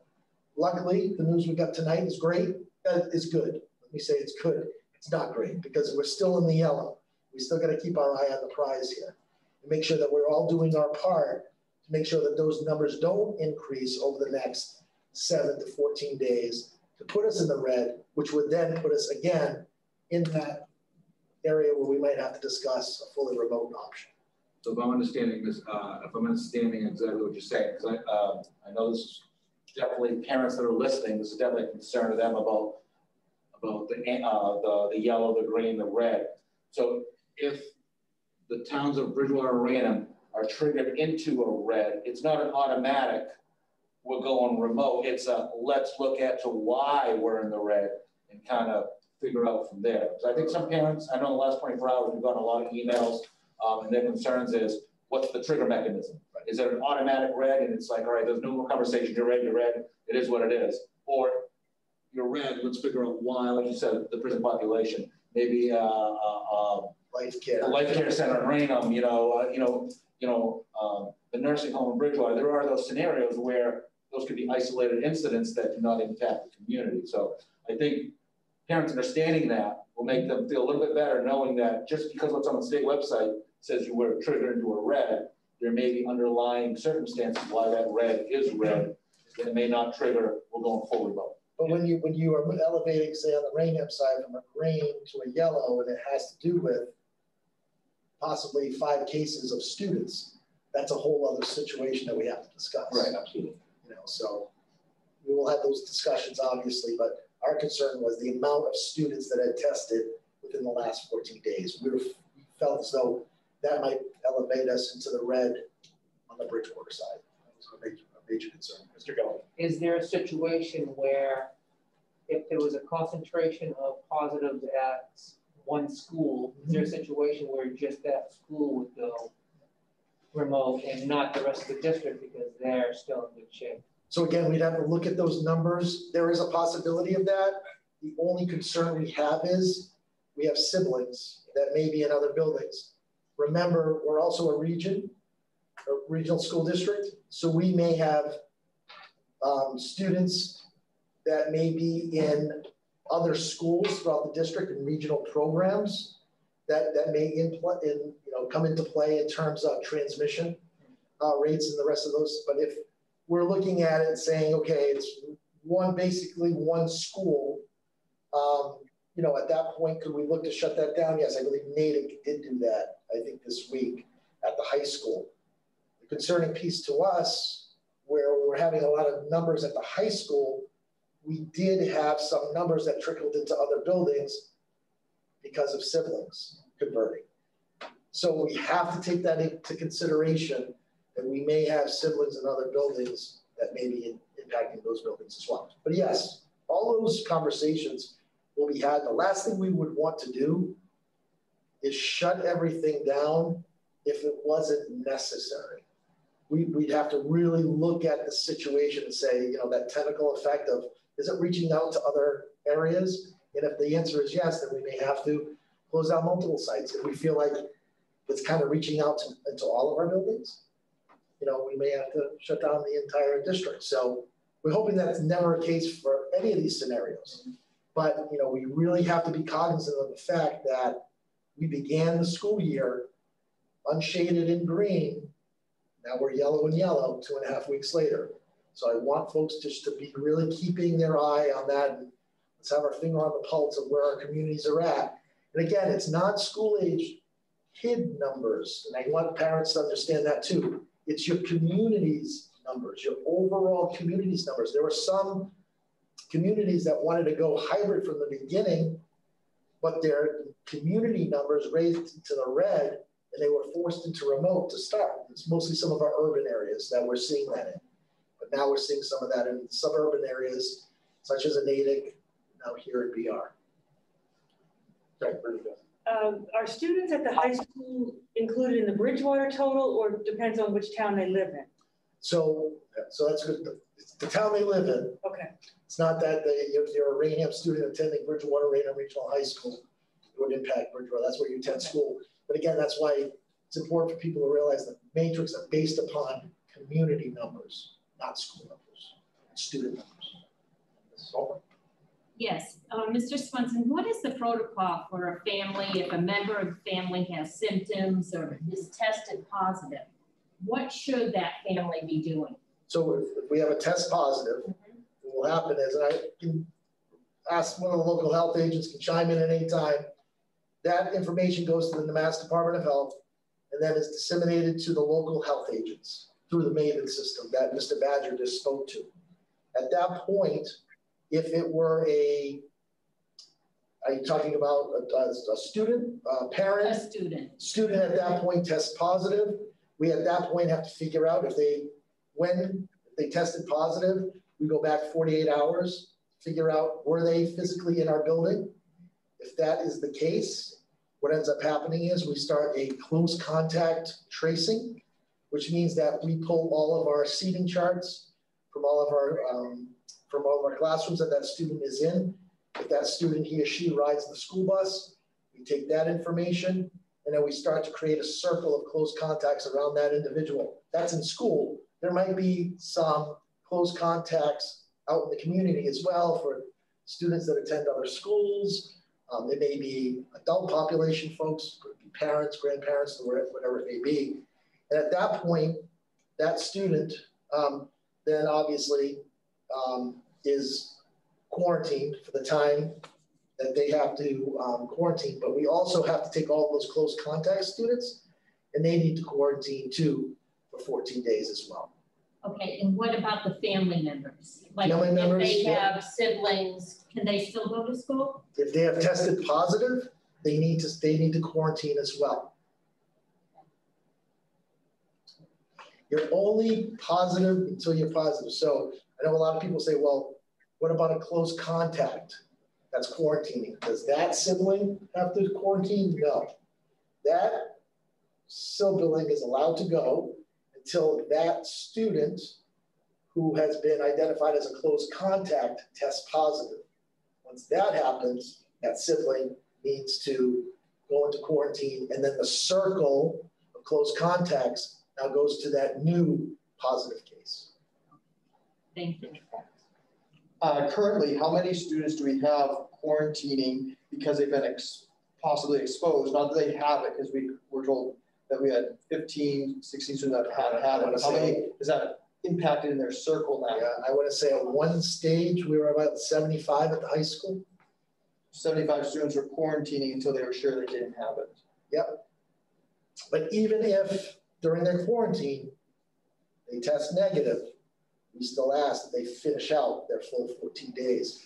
Because at any given time, if a student goes and say gets a test day 1 to say day 3, they may give you a negative rating, but then you may become symptomatic days 5 through 14. Claire Grennan's on, we talked about, one case that we know of that the individual became symptomatic on day 12. So that's why we want to make sure they feel, even if they have, and I know that's tough for parents to hear, that, you know, well, I got a test, it's negative, why do I have to stay out? Because at any given time, they usually say day 4 and 5 is the best time to actually be tested. But it presents differently in everybody. And it could be a situation that it could present and become symptomatic day 12 of a 14-day quarantine. So. Other questions from the committee? Mr. Tanis, Mr. Badger, did I do okay? Yeah, I think you did very well. I just want to add that the quarantine date, so say you have siblings, one test positive, they both go to the schools. One test positive, the other at the time does not. That quarantine, the 14 days actually starts on the last day of known exposure, which the viral shedding could be up to 10 days from time of symptom start or positive test. So in actuality, a student who's on quarantine resides in the same household as someone else who was tested positive could potentially be out for up to 24 days, that 10-day viral shedding, and then 14 days after that 10-day period. So because you can certainly contract the virus at any point during that viral shed. It's not a one-time they test positive, they're only infectious that day. So I think there's been a lot of communication with a lot of the parents, with the students that have tested positive and their household members and what it means for their quarantine. It's often very hard to comprehend being out for almost a month, but to be on the very safe side, that's unfortunately what it needs to be for the quarantine periods. That's been our rule of thumb so far with siblings and people living with the home, that it's the 10-day shed plus the 14-day quarantine. So it's actually 24 days. And then what happens with those students if they're home for the 14 days? Do they pick up remote? Yep. What happens? They become remote learners, okay. Unless they're not well enough to participate. So if I could clarify, they become remote learners as VR at home? No. Or they within the hybrid cohort that they've been assigned to. Right. A cohort A, and they are remote on the end of the week, they just stay remote. Yeah. So to save some of the parents some anguish, with the rumors and the whatnot, if I'm sitting next to someone who tests positive, I shouldn't concern myself till someone from the Board of Health contacts me that I've been a close contact, or how does that work? I mean, generally, if you are aware that you've been in close contact, so 15 minutes or more within 6 feet of somebody who does test positive, and that person who tests positive does tell you, hey, I just tested positive. Remember, we were sitting next to each other yesterday. You should start your quarantine immediately, not wait for a call from the Board of Health, because it could be several days before we get that positive test result and start making phone calls. And there's also certainly cases where, you're asking people, who have you been in contact with, during X amount of time, and they could forget that, hey, that day I was sitting next to you. So if you do become aware that, you may have been in close contact with someone that's tested positive, you definitely should not wait for a phone call from the health department or the state. You should just start quarantining yourself. Thank you. But if you're not aware of it, and the Board of Health will contact the person who is positive, and they'll start the close contact tracing to that individual. And if we find out that it's a student, that's the information comes to us through Claire Grannon and the nurses. We start our close contact tracing for that individual in school. Okay. Thank you. Other questions from the committee before I start with the questions we received via email? I just have one other, and I guess this is for the health agents. Are there any videos? I've noticed some towns have been putting out videos once the state comes out with their numbers on Wednesday evenings. And then they take and break that information down for the residents of that town for their particular towns. Is anything like that being done in Bridgewater or Raynham for the community at large, just not the school community? I could say for Raynham, I post the our numbers and a breakdown of the numbers cumulative on the health department's webpage. Try to update it several times a week. I can certainly work with cable if you know, now that we're back in school, and try to get some understanding with the numbers and what the red, yellow, green, and unshaded means. I can certainly work with Mike Halen and the cable and try to work a timeout just to give a couple minute update weekly or bi-weekly, something like that. I can touch base with him. I think that would be helpful, and letting people know about the isolation and about quarantining, what that all means. Because I still think within the community, there's a lot of confusion as well. So if you could do something like that, I think it would be beneficial to both towns. Certainly. Thank you. And just a reminder that, you know, our offices are always, you can always get a hold of us at the office at any time. Our local websites, feel free, any parent, feel free to call me with questions. I've been getting several questions, and I've been able to answer quite a few of those questions. So we're open to any questions at all times. So that's a perfect segue, Mr. Badger. The first question from a parent is, can the figures we get, and we've talked about those figures now, and how they're skewed, if you would, towards a town. If a college student lives away, it hits the home community. Are these numbers, can these figures be appealed to the state at all? Or it is what it is, and then we are left to interpret them? Well, right now we disseminate. I'm disseminating the cases of BSU. We have students at BSU that isolate at a campus dormitory, and we have those that live in town at apartments that isolate. So those are counted toward my numbers. Also, we had an issue with the correction facility early on where all those numbers were added right away into my numbers, and an article in the newspaper came out stating we had like over 100 cases, which was untrue. So they had to disseminate that information, separate it from my numbers, from the local numbers, and we had to work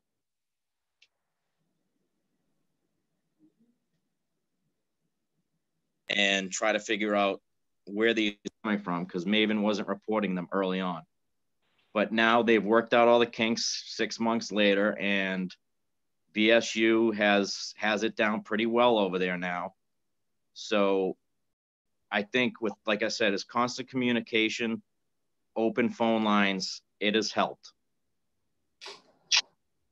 Okay. Thank you. The next question, and these questions are more geared towards the school district now, but if you gentlemen wish to, does the DESI matrix indicate or dictate that we move fully remote, or is it guidance? And looking at it, it says DESI's expectation for learning model. So they're expecting us to evaluate to go to remote if we are ready. Would that be a... Yes, but again, I think it would have to be a situation where we'd have to have conversations with the local health agents to see if there's some anomalies or things that are skewing our numbers that really, it's not a true community emergency situation. So yes, but if it is a situation where it's just across the general population, adult population, student population within our communities, and we're red, yes, they're going to expect us to go into. That's what happened to a lot of districts again at the beginning of the year, where they're planning to go hybrid, and their communities went into the red, and they had to start the year remote. The next question is, has DESI looked at, or DESI or DPH actually, now that the state is reopening more and more, have they looked at reevaluating where their matrix are? This matrix, and again, Eric and Matt actually came from Governor Baker, correct? This matrix system, this was not something that DESI created. DPH. DH.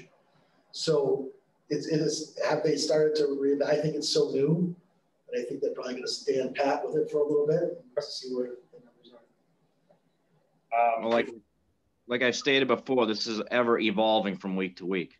And we have these conference calls with the DPH every Friday.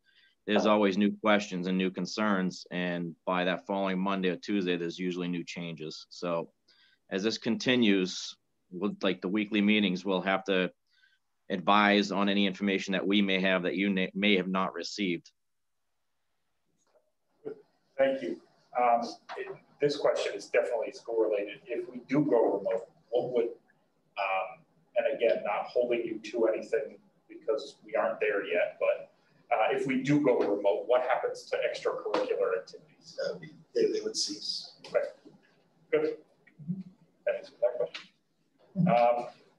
So, and then to the parents worried, and this is a general statement that I'll make, to the parents who are worried about their children, where they're going to go, if we do end up fully remote, they still have to participate in school during those days.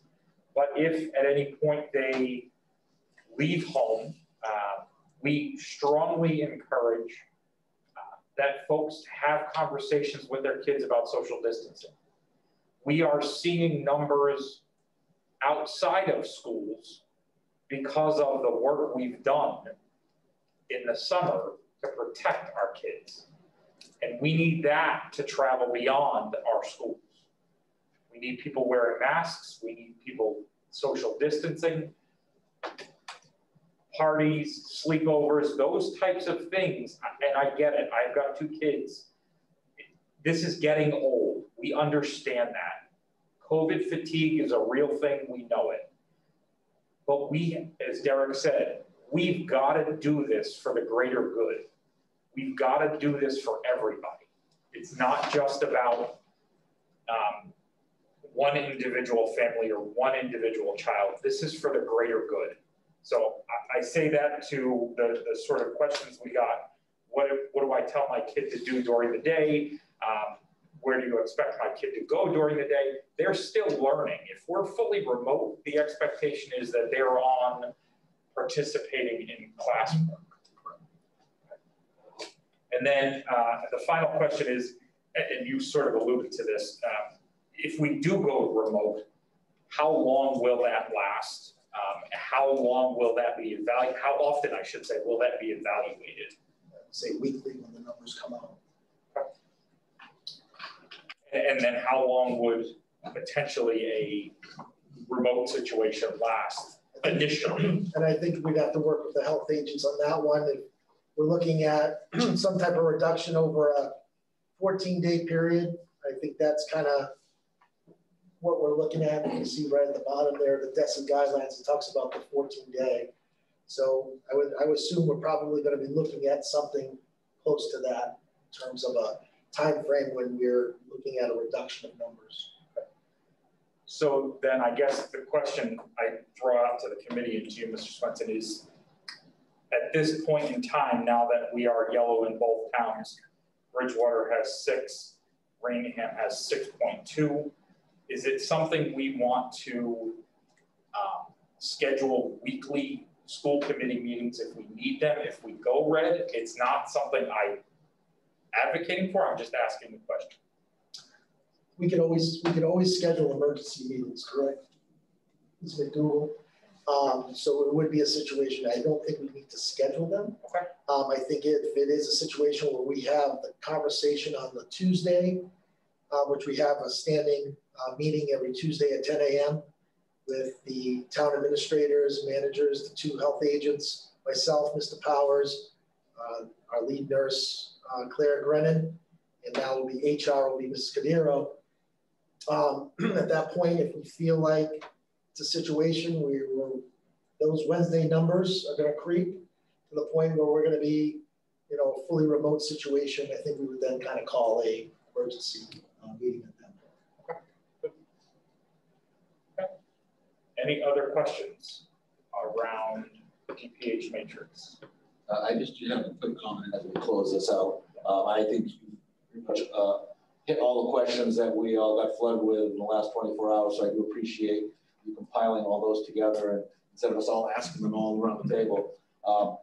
When this all first started and we did the hybrid vote, that was probably the tensest part of my school committee career as a volunteer, with all the full remote, full in-person, hybrid.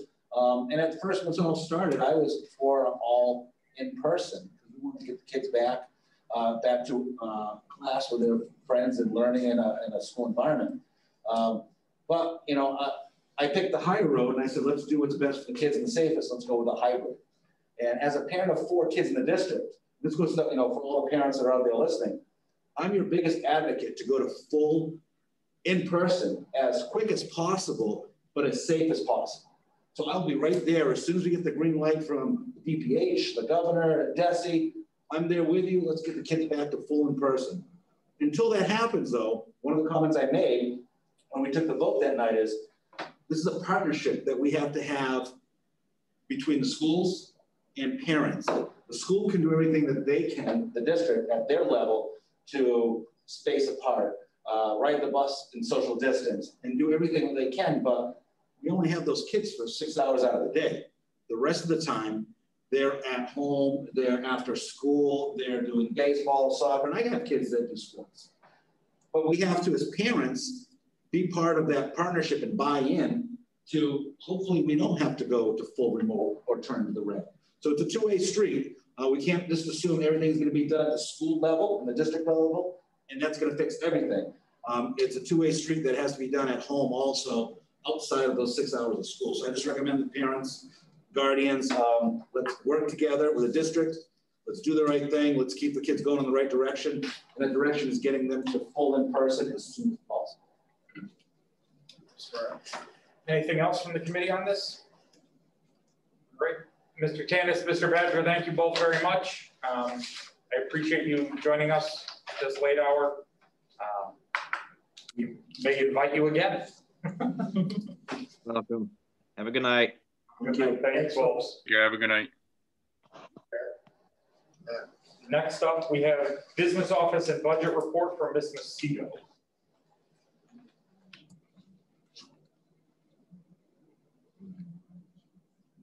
Oh, the video. That's right. Thank you, Ms. Macedo. Did that video download, Mr. Sean? Are we still buffering? I thought we got our internet upgraded. There we go. I forgot that. All right, so it's an example of board. Let me share it. Yes, okay.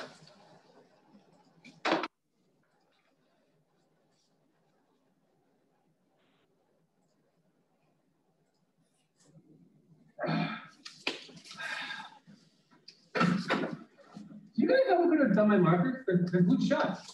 Oh, no. You didn't know?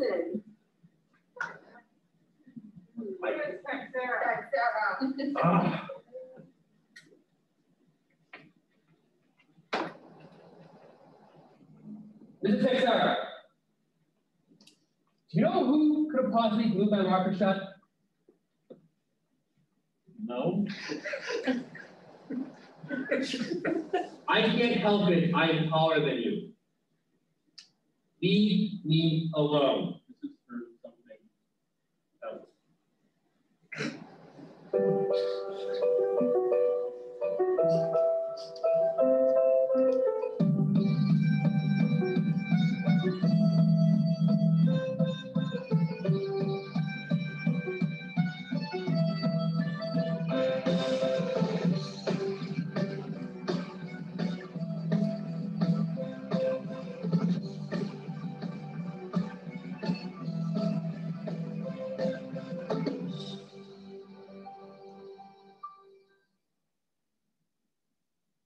Hey guys, so I just saw Mrs. Shrek, and she wants us to figure out a way to teach the kids the new protocols for COVID and how to stay safe and healthy in school. So we need to work together to try to figure out something to do with that. All right, guys, so we gotta decide some COVID procedures to teach the kids. What? That's the kind of worksheet.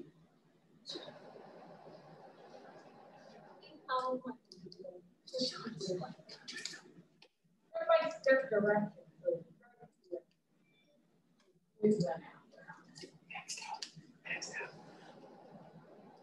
We could act out a skit.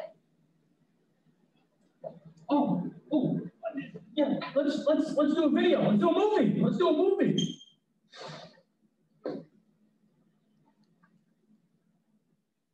The day is more than half done, and we're still doing this video stuff with him. It always takes so much more time than it seems like. The production, it never ends. No, let's come on, that'll be so good. We'll fun. We'll make a movie. We'll put music in it. It'll be so much fun. Come on, yeah. It'll be so much work. It might take a while. Yeah, that's a lot of work. Come on, let's do it. I like doing movies. Come on, it's so fun. We'll just do it in film real quick. It'll be fine. You want to get some money. I guess. Yeah, we gotta make a movie. Yeah. Movie it is. Everyone really seems to be excited about it. Let's go. What with the purpose? What with the purpose? Don't give me those dead eyes. Let's go. What with the purpose? Lovely. Good job. Oh, it's not robotic. It's not robotic. Come on. Don't smile at me. I can see what you're doing. I like it. That's what I'm talking about, everybody. That's what I'm talking about. What are you doing?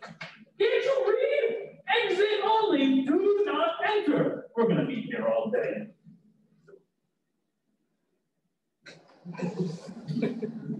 Anyone in there? Brittany, I'm going to need passion. You've got to go to the bathroom. You need answers. Anyone in there? I love it. Get in there. All right. I put it all together. I think it's really good. I think you're going to be happy with it. And I spent hours and hours doing this. So, let's enjoy this.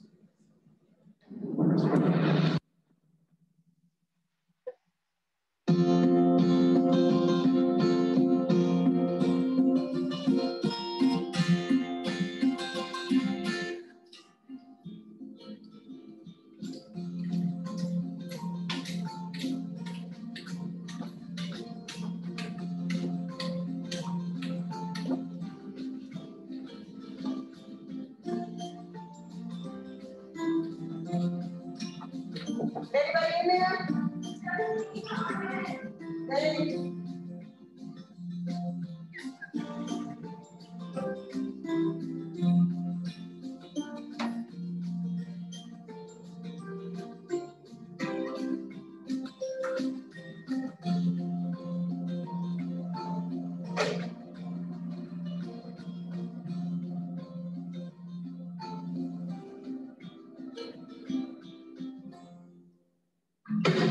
Happy birthday to me.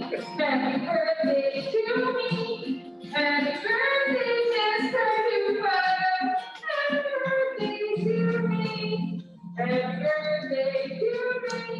Happy birthday to me. Happy birthday, dear Mr. Cooper. Happy birthday to me.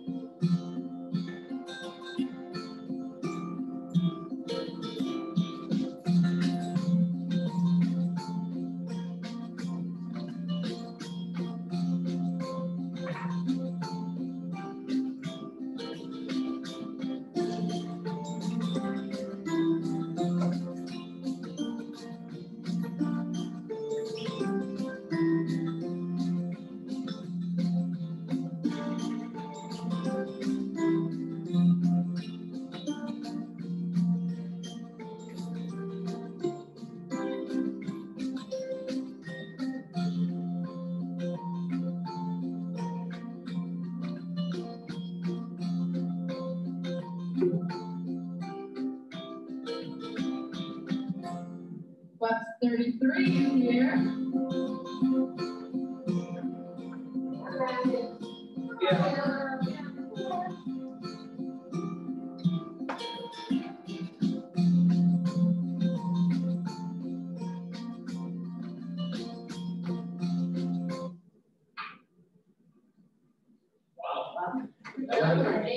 That wasn't bad. Really good. I didn't expect it to be that good. Sorry. I feel like they're trying to compliment me, but it doesn't feel like that. You know, in the end, sometimes things just work out.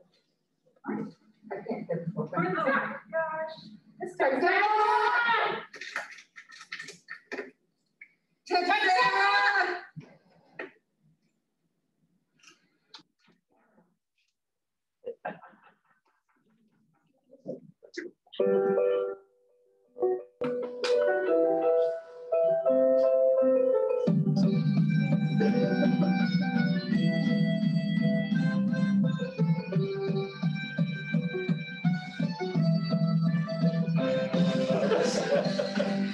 I saw that. I thought that was perfect.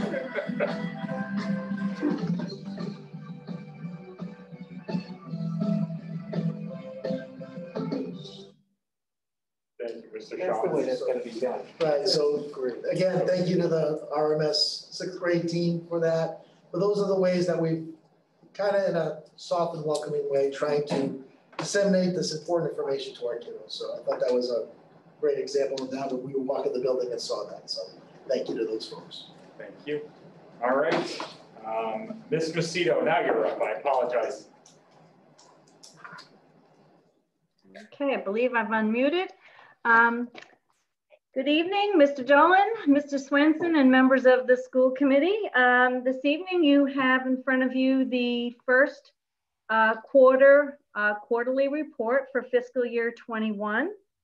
We've gone from having a 1/12 budget back in July to having our full budget and starting to get all of our staff in place.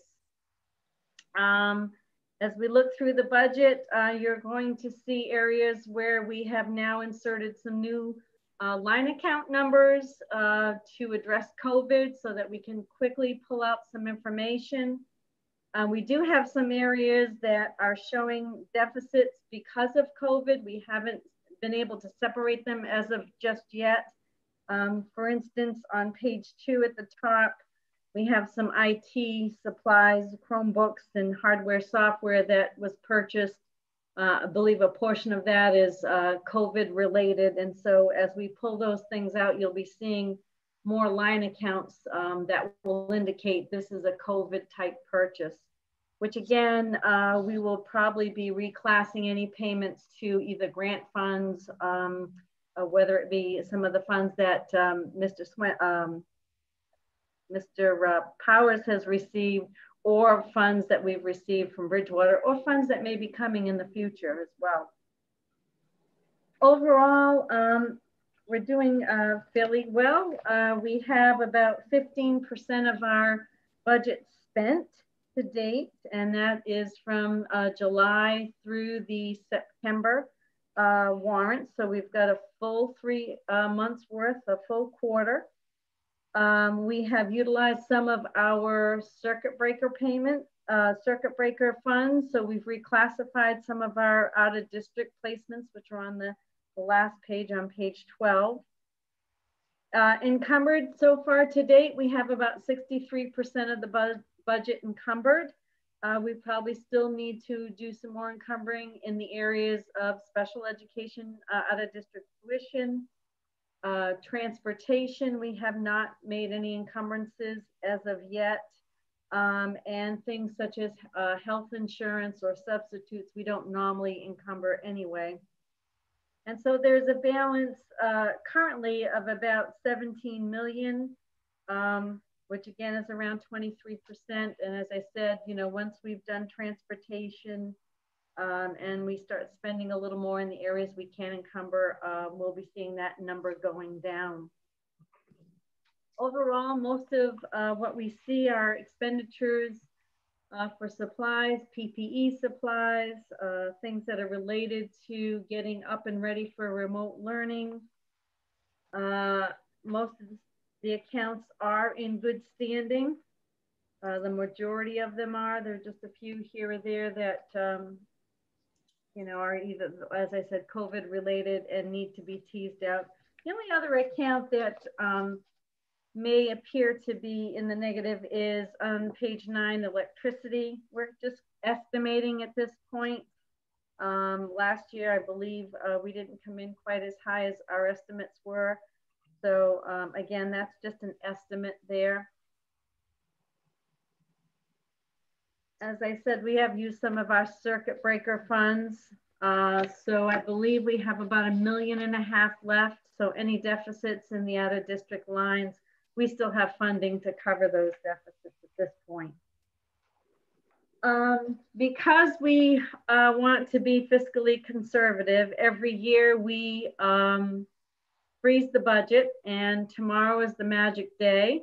It's the magic day for Miss Cohen as well with her October 1 enrollments, but it's also the magic day for the budget to freeze, which means not having expenditures coming out of the budget unless it is something that is needed, an emergency or something that crops up that we absolutely have to have. As I said, we have about 63% of the budget already encumbered. So a good part of it is encumbered and spent. If there's anything else that needed to be purchased, it needed to be encumbered before the October 1st deadline. And again, if there should be any issues that come up, the process for principals and administrators is to first discuss it with the superintendent. And once the superintendent has authorized it, put the purchase into the Infinite Visions requisition process. And then I can approve it and move forward with it. Any questions about the budget? You missed one step though, Kat. I built up my courage to come talk to you about the expenditure. I have said no sometimes, huh? But not often.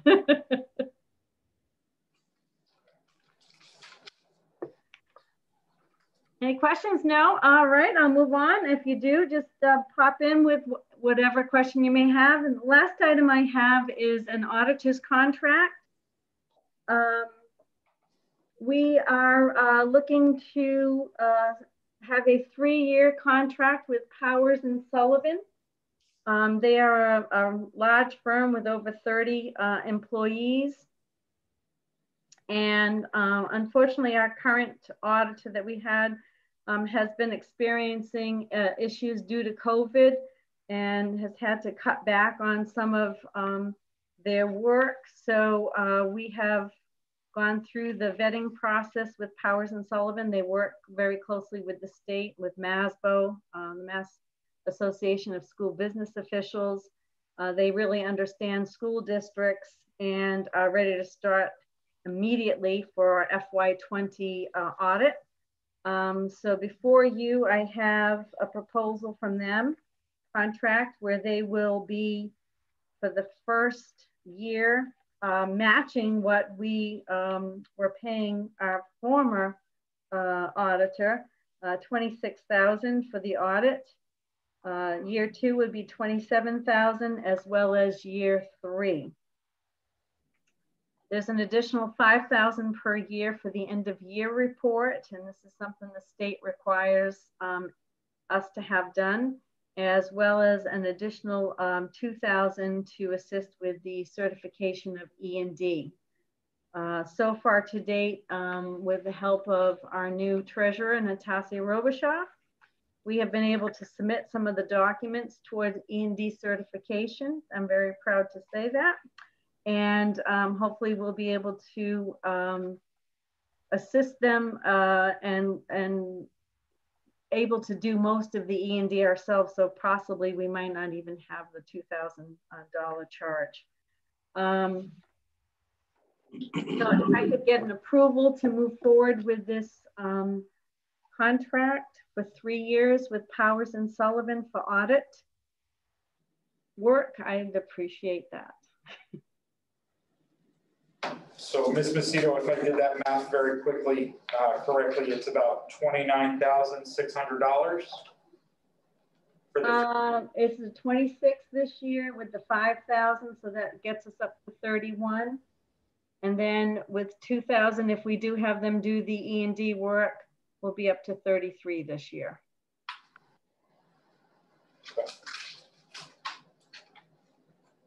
Okay.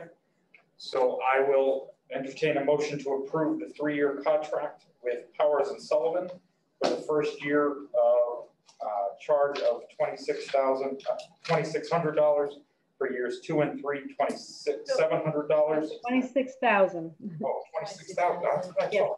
Okay, sorry. All right, so I'll entertain a motion. I apologize, folks. I'll entertain a motion to enter a 3-year contract with Powers and Sullivan for $26,000 for the first year, $27,000 for year 2 and 3, on top of a $5,000 charge per year for state reporting and a $2,000 charge per year to cover our E&D certification. Motion by Mrs. King. Second. Second by Mr. Marrera. Any discussion? Okay, roll call vote. Mr. Florence? Aye. Mr. Gelfi? Aye. Mr. Hammond? Mr. Hammond, you might be on mute. Maybe.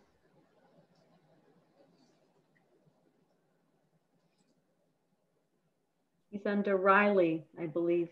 Yep. We'll come back to Mr. Hammond. Mrs. Holbrook? Aye.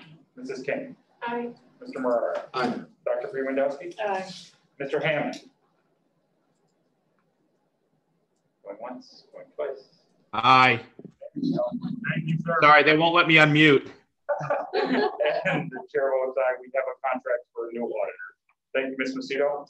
Thank you. Is there anything else? I believe that's it. Okay. We have a facilities update from Mr. Pacheco. One second.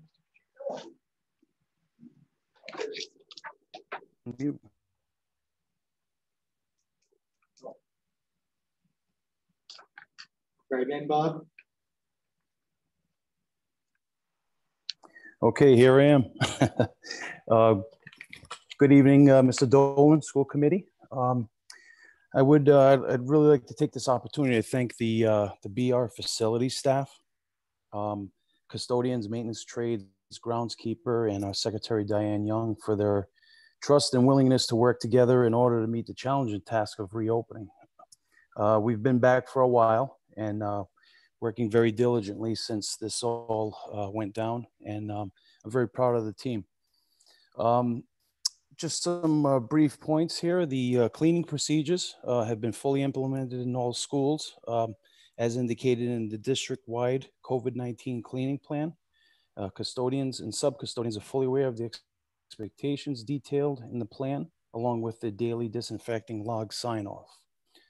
We have filled the 3 custodian-approved positions by the school committee, and they have been assigned to locations and will be trained accordingly with all best practices.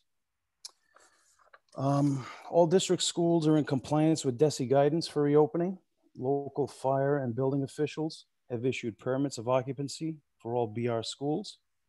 Maintenance trades teams continue to respond to work order requests that are submitted by district staff and teachers, giving each person an active voice in their work areas. Requesters are updated on work status and eventual completion throughout the whole process for their information. Hand sanitizer and disinfectant wipe stock with the support from the business office. I continue to procure hand sanitizer and disinfectant wipes for the district. Supplies have been distributed to each classroom and office in some key common areas for immediate use.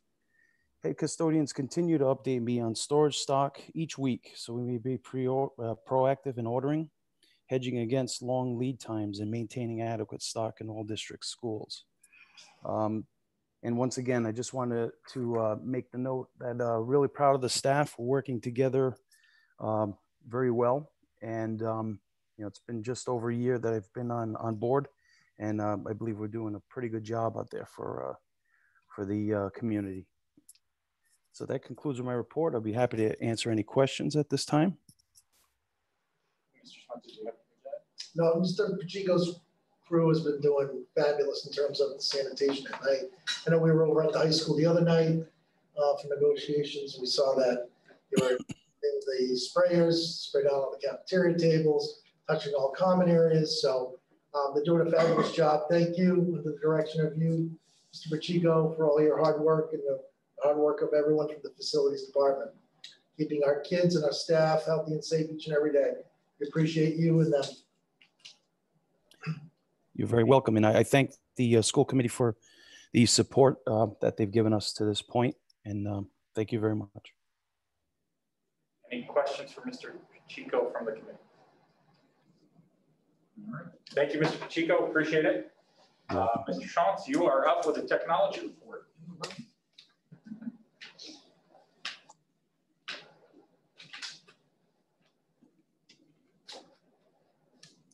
Good evening, Mr. Chair, members of the school committee, Superintendent Swenson. The IT department has been very busy since the opening of school. Since school started, we've completed 450 work order requests. This number does not include the many password resets, questions in the hallways, or email correspondence. We've also set up, configured, and distributed over 400 teacher laptops before school started. I want to thank our IT technicians, Tom Mulcahy and Chris Kuhn, for their hard work this last month. On September 9th, 10th, and 11th, the IT department distributed a total of 961 Chromebooks to families that expressed interest in a previous survey Mr. Swenson sent out before school started, stating that they needed a device for remote learning. Out of the 961 Chromebooks, the following percentages are a breakdown of who received the devices by school. George Mitchell Elementary, 29%. Merrill Elementary, 6%. La Liberty, 11%.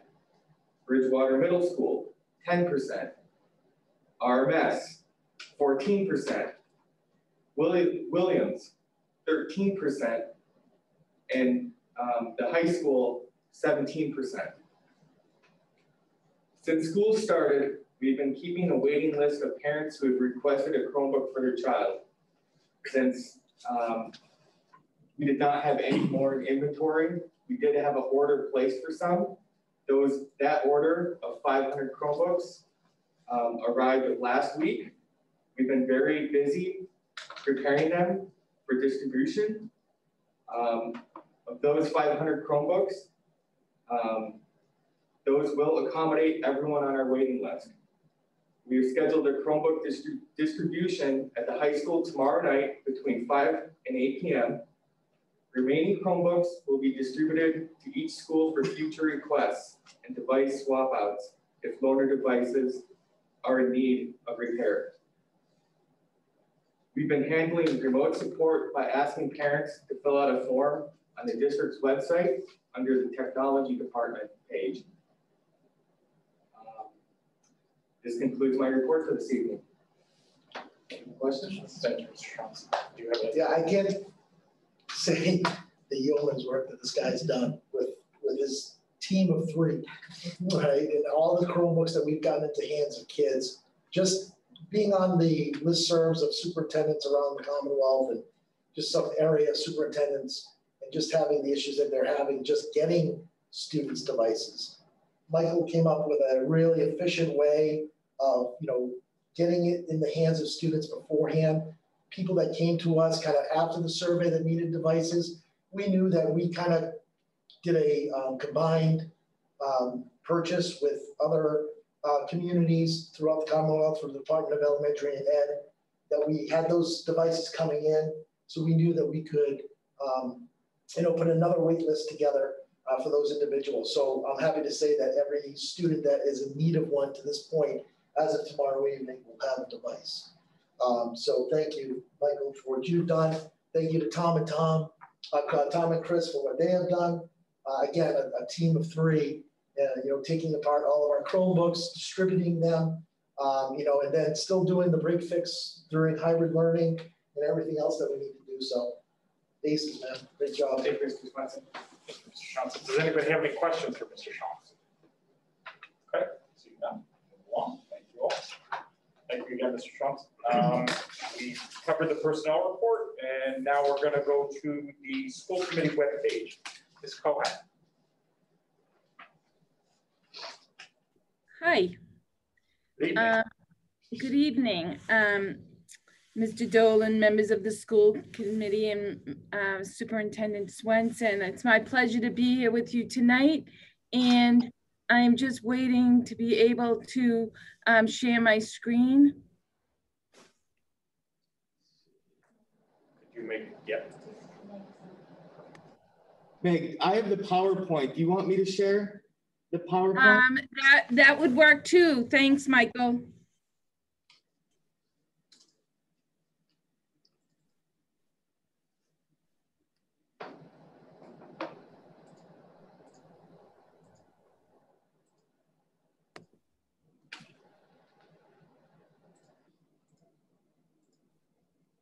Okay. Okay, great. Well, as I said, it's a pleasure to be here with you to preview our new design for our website. You can hop to the next slide. We kind of received feedback from the BR community that there was 3 things that stuck out with our current design. There was a lot of clicking, and so we're redesigning to solve some of these 3 main issues.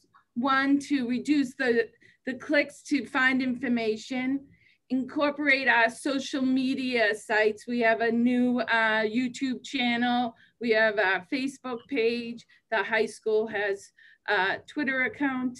And we also wanted to have to provide a way where the schools and from the district were easily distinguishable. So that leads us to the next slide.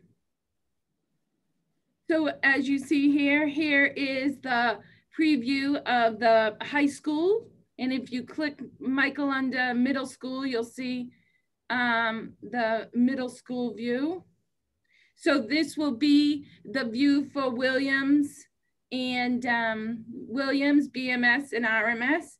And then you also see the view for the elementary. So when a visitor comes to one of our pages, they'll really see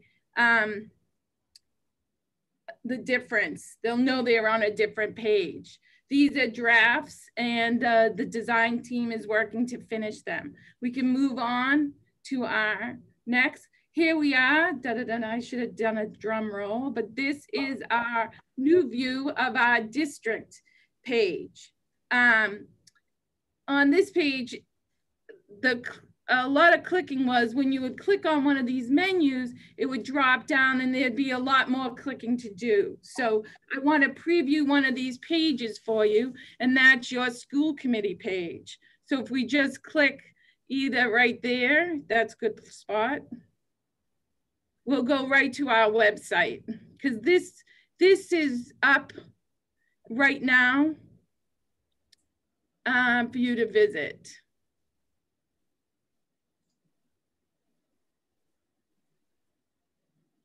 Maybe it's, you might want to just jump to the website. Maybe it went behind it, Michael. Oh, we could share. Yep, you're still sharing the PowerPoint. Oh, I'm sorry. Oh, it's okay.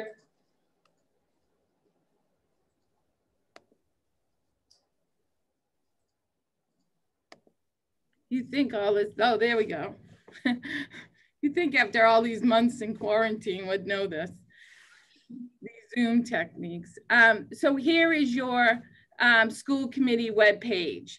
You'll see, unlike with the drop-down menu, where they had to click all the to go to submenus, it's all on one page.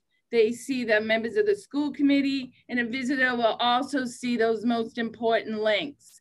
The postings, the policy manual, any meeting documents, your meeting schedule is right there. And also your nice pictures. So I feel like right now this page is available.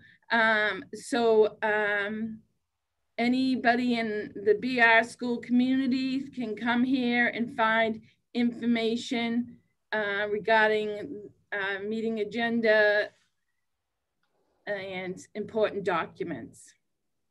So I think going this route and making things more visible will be more beneficial for our school community. And that's the presentation of our school committee page. Thank you, Meg. Any questions for Meg? I was actually on this today to get some information, and I saw that the page had changed. And this was definitely more user-friendly to find stuff. I want to thank Meg and Ms. McDougall for the work they've done on our website, specifically that page. They have done a lot of work to sort of tighten it up a bit and make it more user-friendly for members of the community. One thing I will say is on our page, there is a link down at the bottom left for folks to subscribe to meeting notifications. If folks want to get an email about when our meetings are, you can click there and subscribe to it, and it automatically sends them an email. And Ms. McDougall set that up, so that's fantastic. That's a huge help for people who want to join our meetings, both these full committee meetings as well as our subcommittees. So that is there as an option as well. So thank you both again, Ms. McDougall. Thank you. Meg, thank you for your work on that. Thank you very much. Thanks for the support. All right.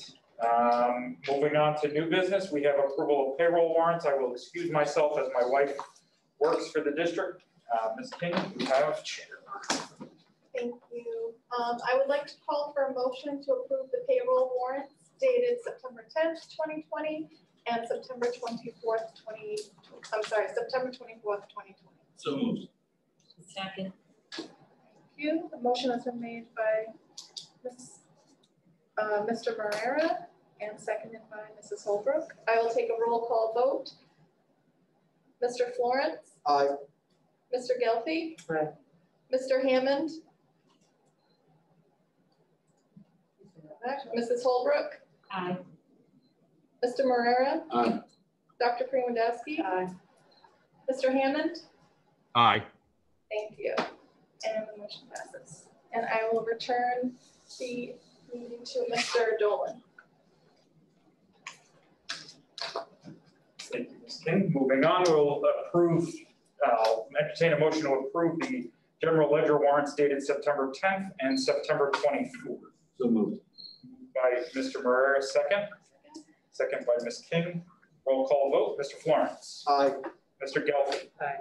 Mr. Hammond. Aye. Mrs. Holbrook. Aye. Mrs. King. Aye. Mr. Marrera. Aye. Dr. Premodowski. Aye. Chair votes aye. Thank you very much.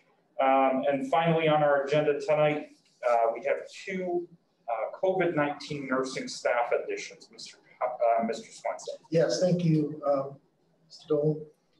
So basically what we've talked about tonight with all of the work we've been doing with the local health agents, we're realizing that when we're doing a lot of this contact tracing, it is a lot of work for our nurses who actually still have to perform their regular duties of med distribution, triage of any type of injuries or medical situations that may come their way.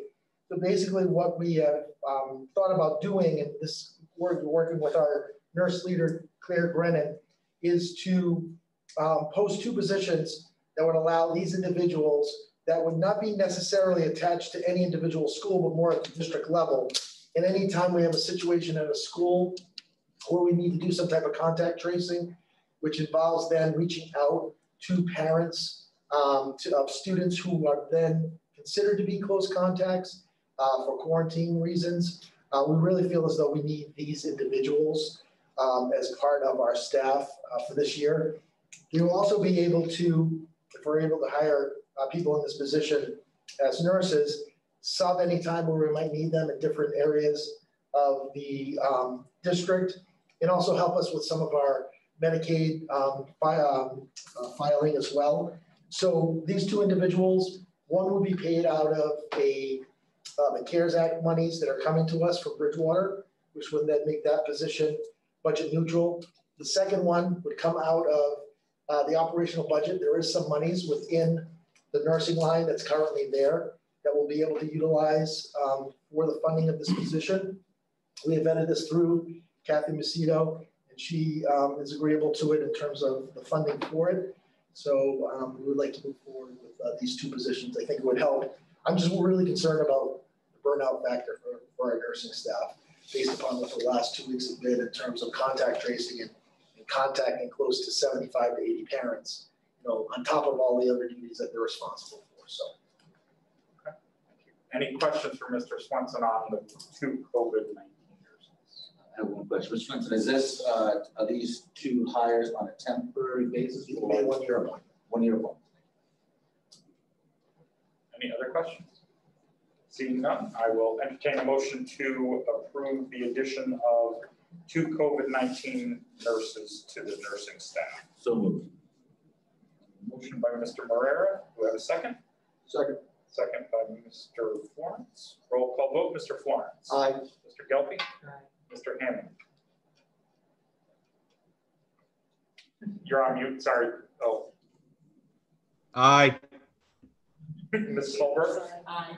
Mrs. King. Aye. Mr. Moreira. Aye. Dr. Freeman-Dowski. Aye. Chair votes aye. Thank you, folks. Appreciate it. We are now at the point of the meeting for public comment. The school committee welcomes information, concerns, and opinions from those attending the meeting. In order to give those wishing to comment a fair opportunity to speak, ensure compliance with open meeting law and other legal obligations, and avoiding the disruption of the meeting, the committee will not engage with the speaker and or with one another in deliberation of comments made.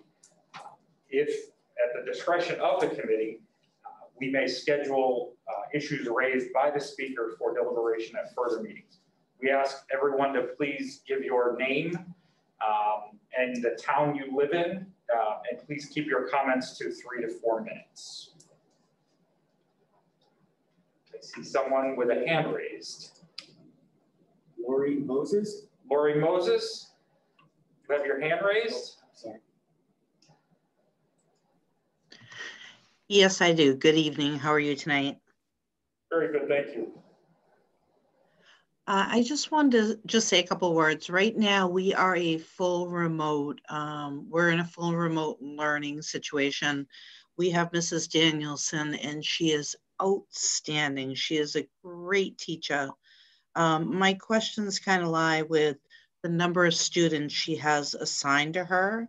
Right now, I know when we first started, there was about 41 students. I think it's dropped down now to either 40 or 39. My concerns lie with that class size. What I'm wondering is, I know that you spoke a little bit about hiring additional remote teachers. So one of my questions is, what is your ideal remote class size? And with that class size, I'm wondering, what is the number of teachers assigned to that? Like, should they share a subject or share the class itself?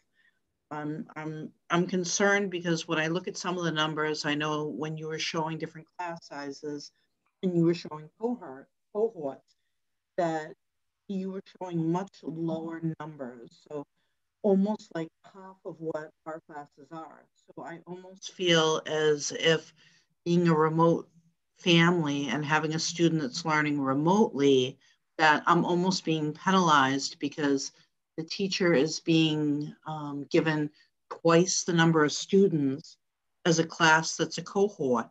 And if I could do that, I would, but our in particular situation is that I can't. So that's definitely a concern that I have. So I'm hoping that that can be addressed.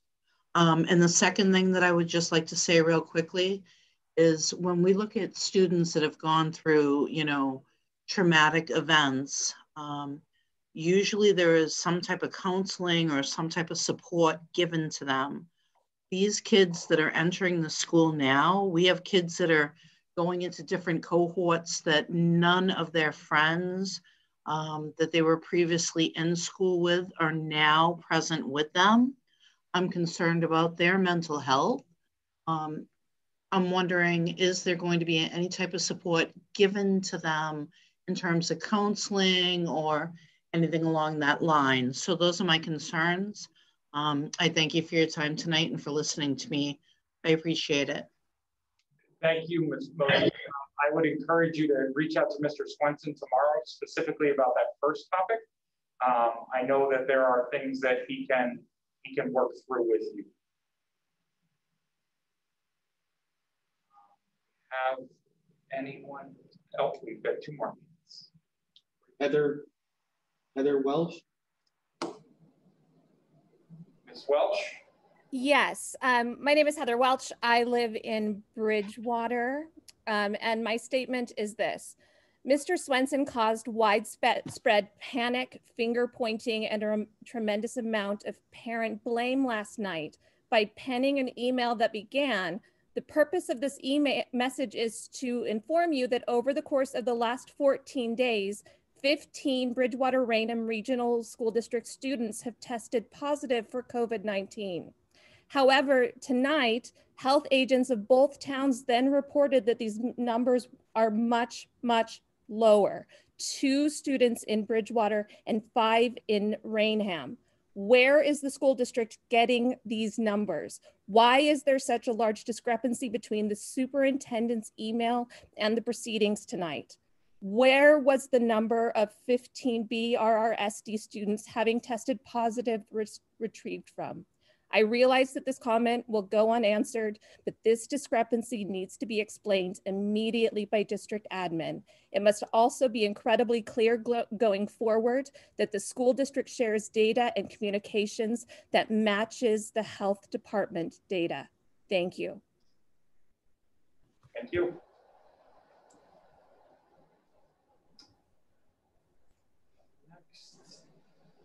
Sorry. Kelsey Levy. Hi, my name's Kelsey Levy. I'm actually a student at Bridgewater-Raynham Regional High School who is doing the Ingenuity program. And I just wanted to thank you for your transparency on what you are being reported on, what's going on with Ingenuity. But I feel like it's only right for a student to be transparent about what is actually going on versus what's being reported. So I just wanted to say, like, this is not placing blame on anyone, but where do I begin? So the teachers that we have been assigned to report to are 1, a librarian, an English teacher, and a social studies teacher. We have never met them before, you know, we don't know them. Also, I was struggling in a class that does not include English or social studies, and many of my peers were struggling. So I decided to reach out to another teacher to ask a question, and I was quickly told not to do that, to stay within the teachers assigned to me. But my question is, if I have a question in an advanced placement class like biology or, you know, like a math class, who can I go to? I just feel like there has been a lack of communication. And, you know, I've been told, go to the tutor on Ingenuity. I know that that's an option. And I've gone to the tutor, and the tutor is not available for all classes. The tutor is not available for Spanish, for any electives, for, you know, any AP courses. And when you do go to the tutor, most of the time it tells you to go and talk to your teacher with questions. So my comment is, like, I just feel the students of Ingenuity are kind of being put on the back burner because we're kind of lost, you know, stranded in left field here. Like I am a straight A student and all of a sudden, you know, my grades are slipping before me and there's nothing I can do about it. And it's just, we've tried reaching out to people in administration, no answer, or, you know, answers that are like, oh, well, ask the librarian with like technical questions, but we don't have technical questions. We have academic questions that are not being answered. And that's not the teacher's fault because, you know, they're not AP teachers, they're not math teachers, they're not science teachers, they're not Spanish teachers. And they're grading my science, Spanish, math, and AP work when they are not, you know, that's not their jurisdiction. So I don't know, I just wanted to put that out there, you know, make it clear to you, like what's actually happening. It's not working, the program. And before this is filed off as like a personal issue between me, I have reached out to either like my friends who are doing Ingenuity or other students who are in my grade, I'm a junior, who are doing Ingenuity, and they all are having the same issues. So that is my comment. I just want to thank you for your time. Thank you. Thanks, Kelsey. I would encourage you to reach out to Mr. Swenson tomorrow and have a conversation with him specifically. I can't see that far. Michelle Hoffman. Hi, my name is Michelle Hoffman, and I have a 10th grade student at BR High and an 8th grade student at the Bridgewater Middle School. My children are both full remote, and my 10th grader has been a longtime participant in band. The band instructors in the music department has done an amazing job to try and include the children that are full remote to allow them to access band and chorus during the school day, and have worked with the Ingenuity proctors in order to facilitate this to be able to happen. But unfortunately, we've been told that our children won't receive any credit for the almost 1 hour a day that they spend in their band class, because grading in Ingenuity and grading in Power School through Google Classroom are two separate systems, and they can't get credit for the work they're doing in band. Everybody that has their children in the BR at Home remote system is doing it for a variety of reasons. Ours are due to family medical concerns. And as it's been stated by previous people, there is this feeling of punishment that my children are doing online learning at home, and that they are not given the same resources that would be available to them if they were in the hybrid model.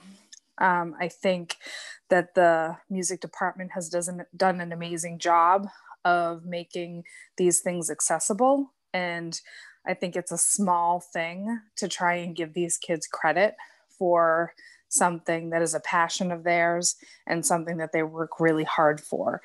And I think I have already reached out to the superintendent's office on numerous occasions. And so that's why I'm presenting my concerns to the school committee.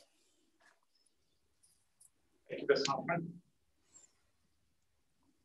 Anyone else?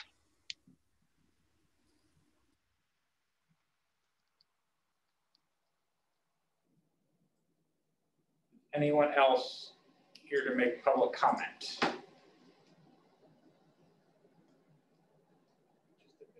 So I'm going to give that person a minute if they want to comment. Public comment going once, going twice. Okay, we'll be closing public comment. Thank you, folks. Thank you all for attending tonight. Does anyone on the committee have anything to, any announcements? Okay. I just want to say, as we wrap up the second full week of school, on behalf of the entire school committee and the communities we collectively serve, I want to thank every employee of the district.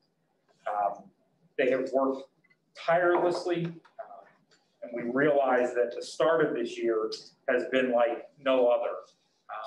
But each of you have stepped up with grace and collectively maneuvered your way through the situation. We recognize there have been some bumps in the road, as Mr. Swenson said, and there are every year. And we will work through those bumps in the road as a team. The school committee has seen firsthand and has been told of the collaboration that is happening in all of the schools, and we are grateful for it. As Derek and Ryan have said, there is no playbook for what we're doing right now, and we can only come together and raise each other up and support our children in our collective care. So again, thank you to every employee of this district.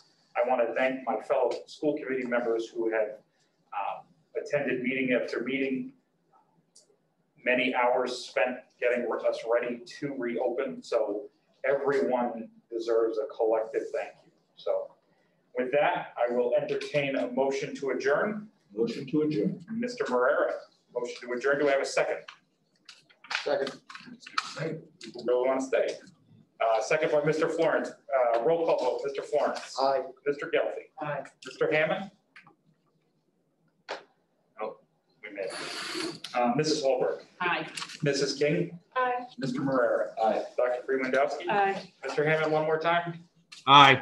There you go. Thank you, sir. And the chair votes aye. We are adjourned. Thank you all very much again for attending. Have a great night.